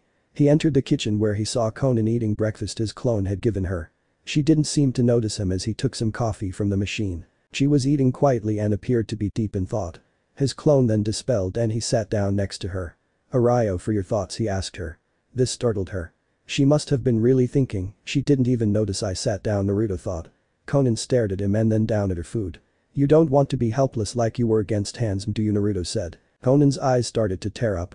Naruto wrapped his arm around her and pulled her close to him. Konan seemed surprised by this, but that didn't make her pull away as she simply turned into him and cried. Naruto gently rubbed her head and hugged her. Sigh, when did I get so good with kids, he thought. He was surprised when she hugged him back. Tsunade then walked in and smiled. Naruto looked down at Konan and smiled ever so slightly. Naruto brought his head down and whispered softly into her ear. I can train you to be strong, I can help you so you never feel helpless ever again. Konan looked up at him. The smile that now adorned his face was comforting. Will my friends be trained too, she whispered. Of course, Naruto answered. Konan smiled. Well, this is going to be fun, Naruto and Tsunade thought.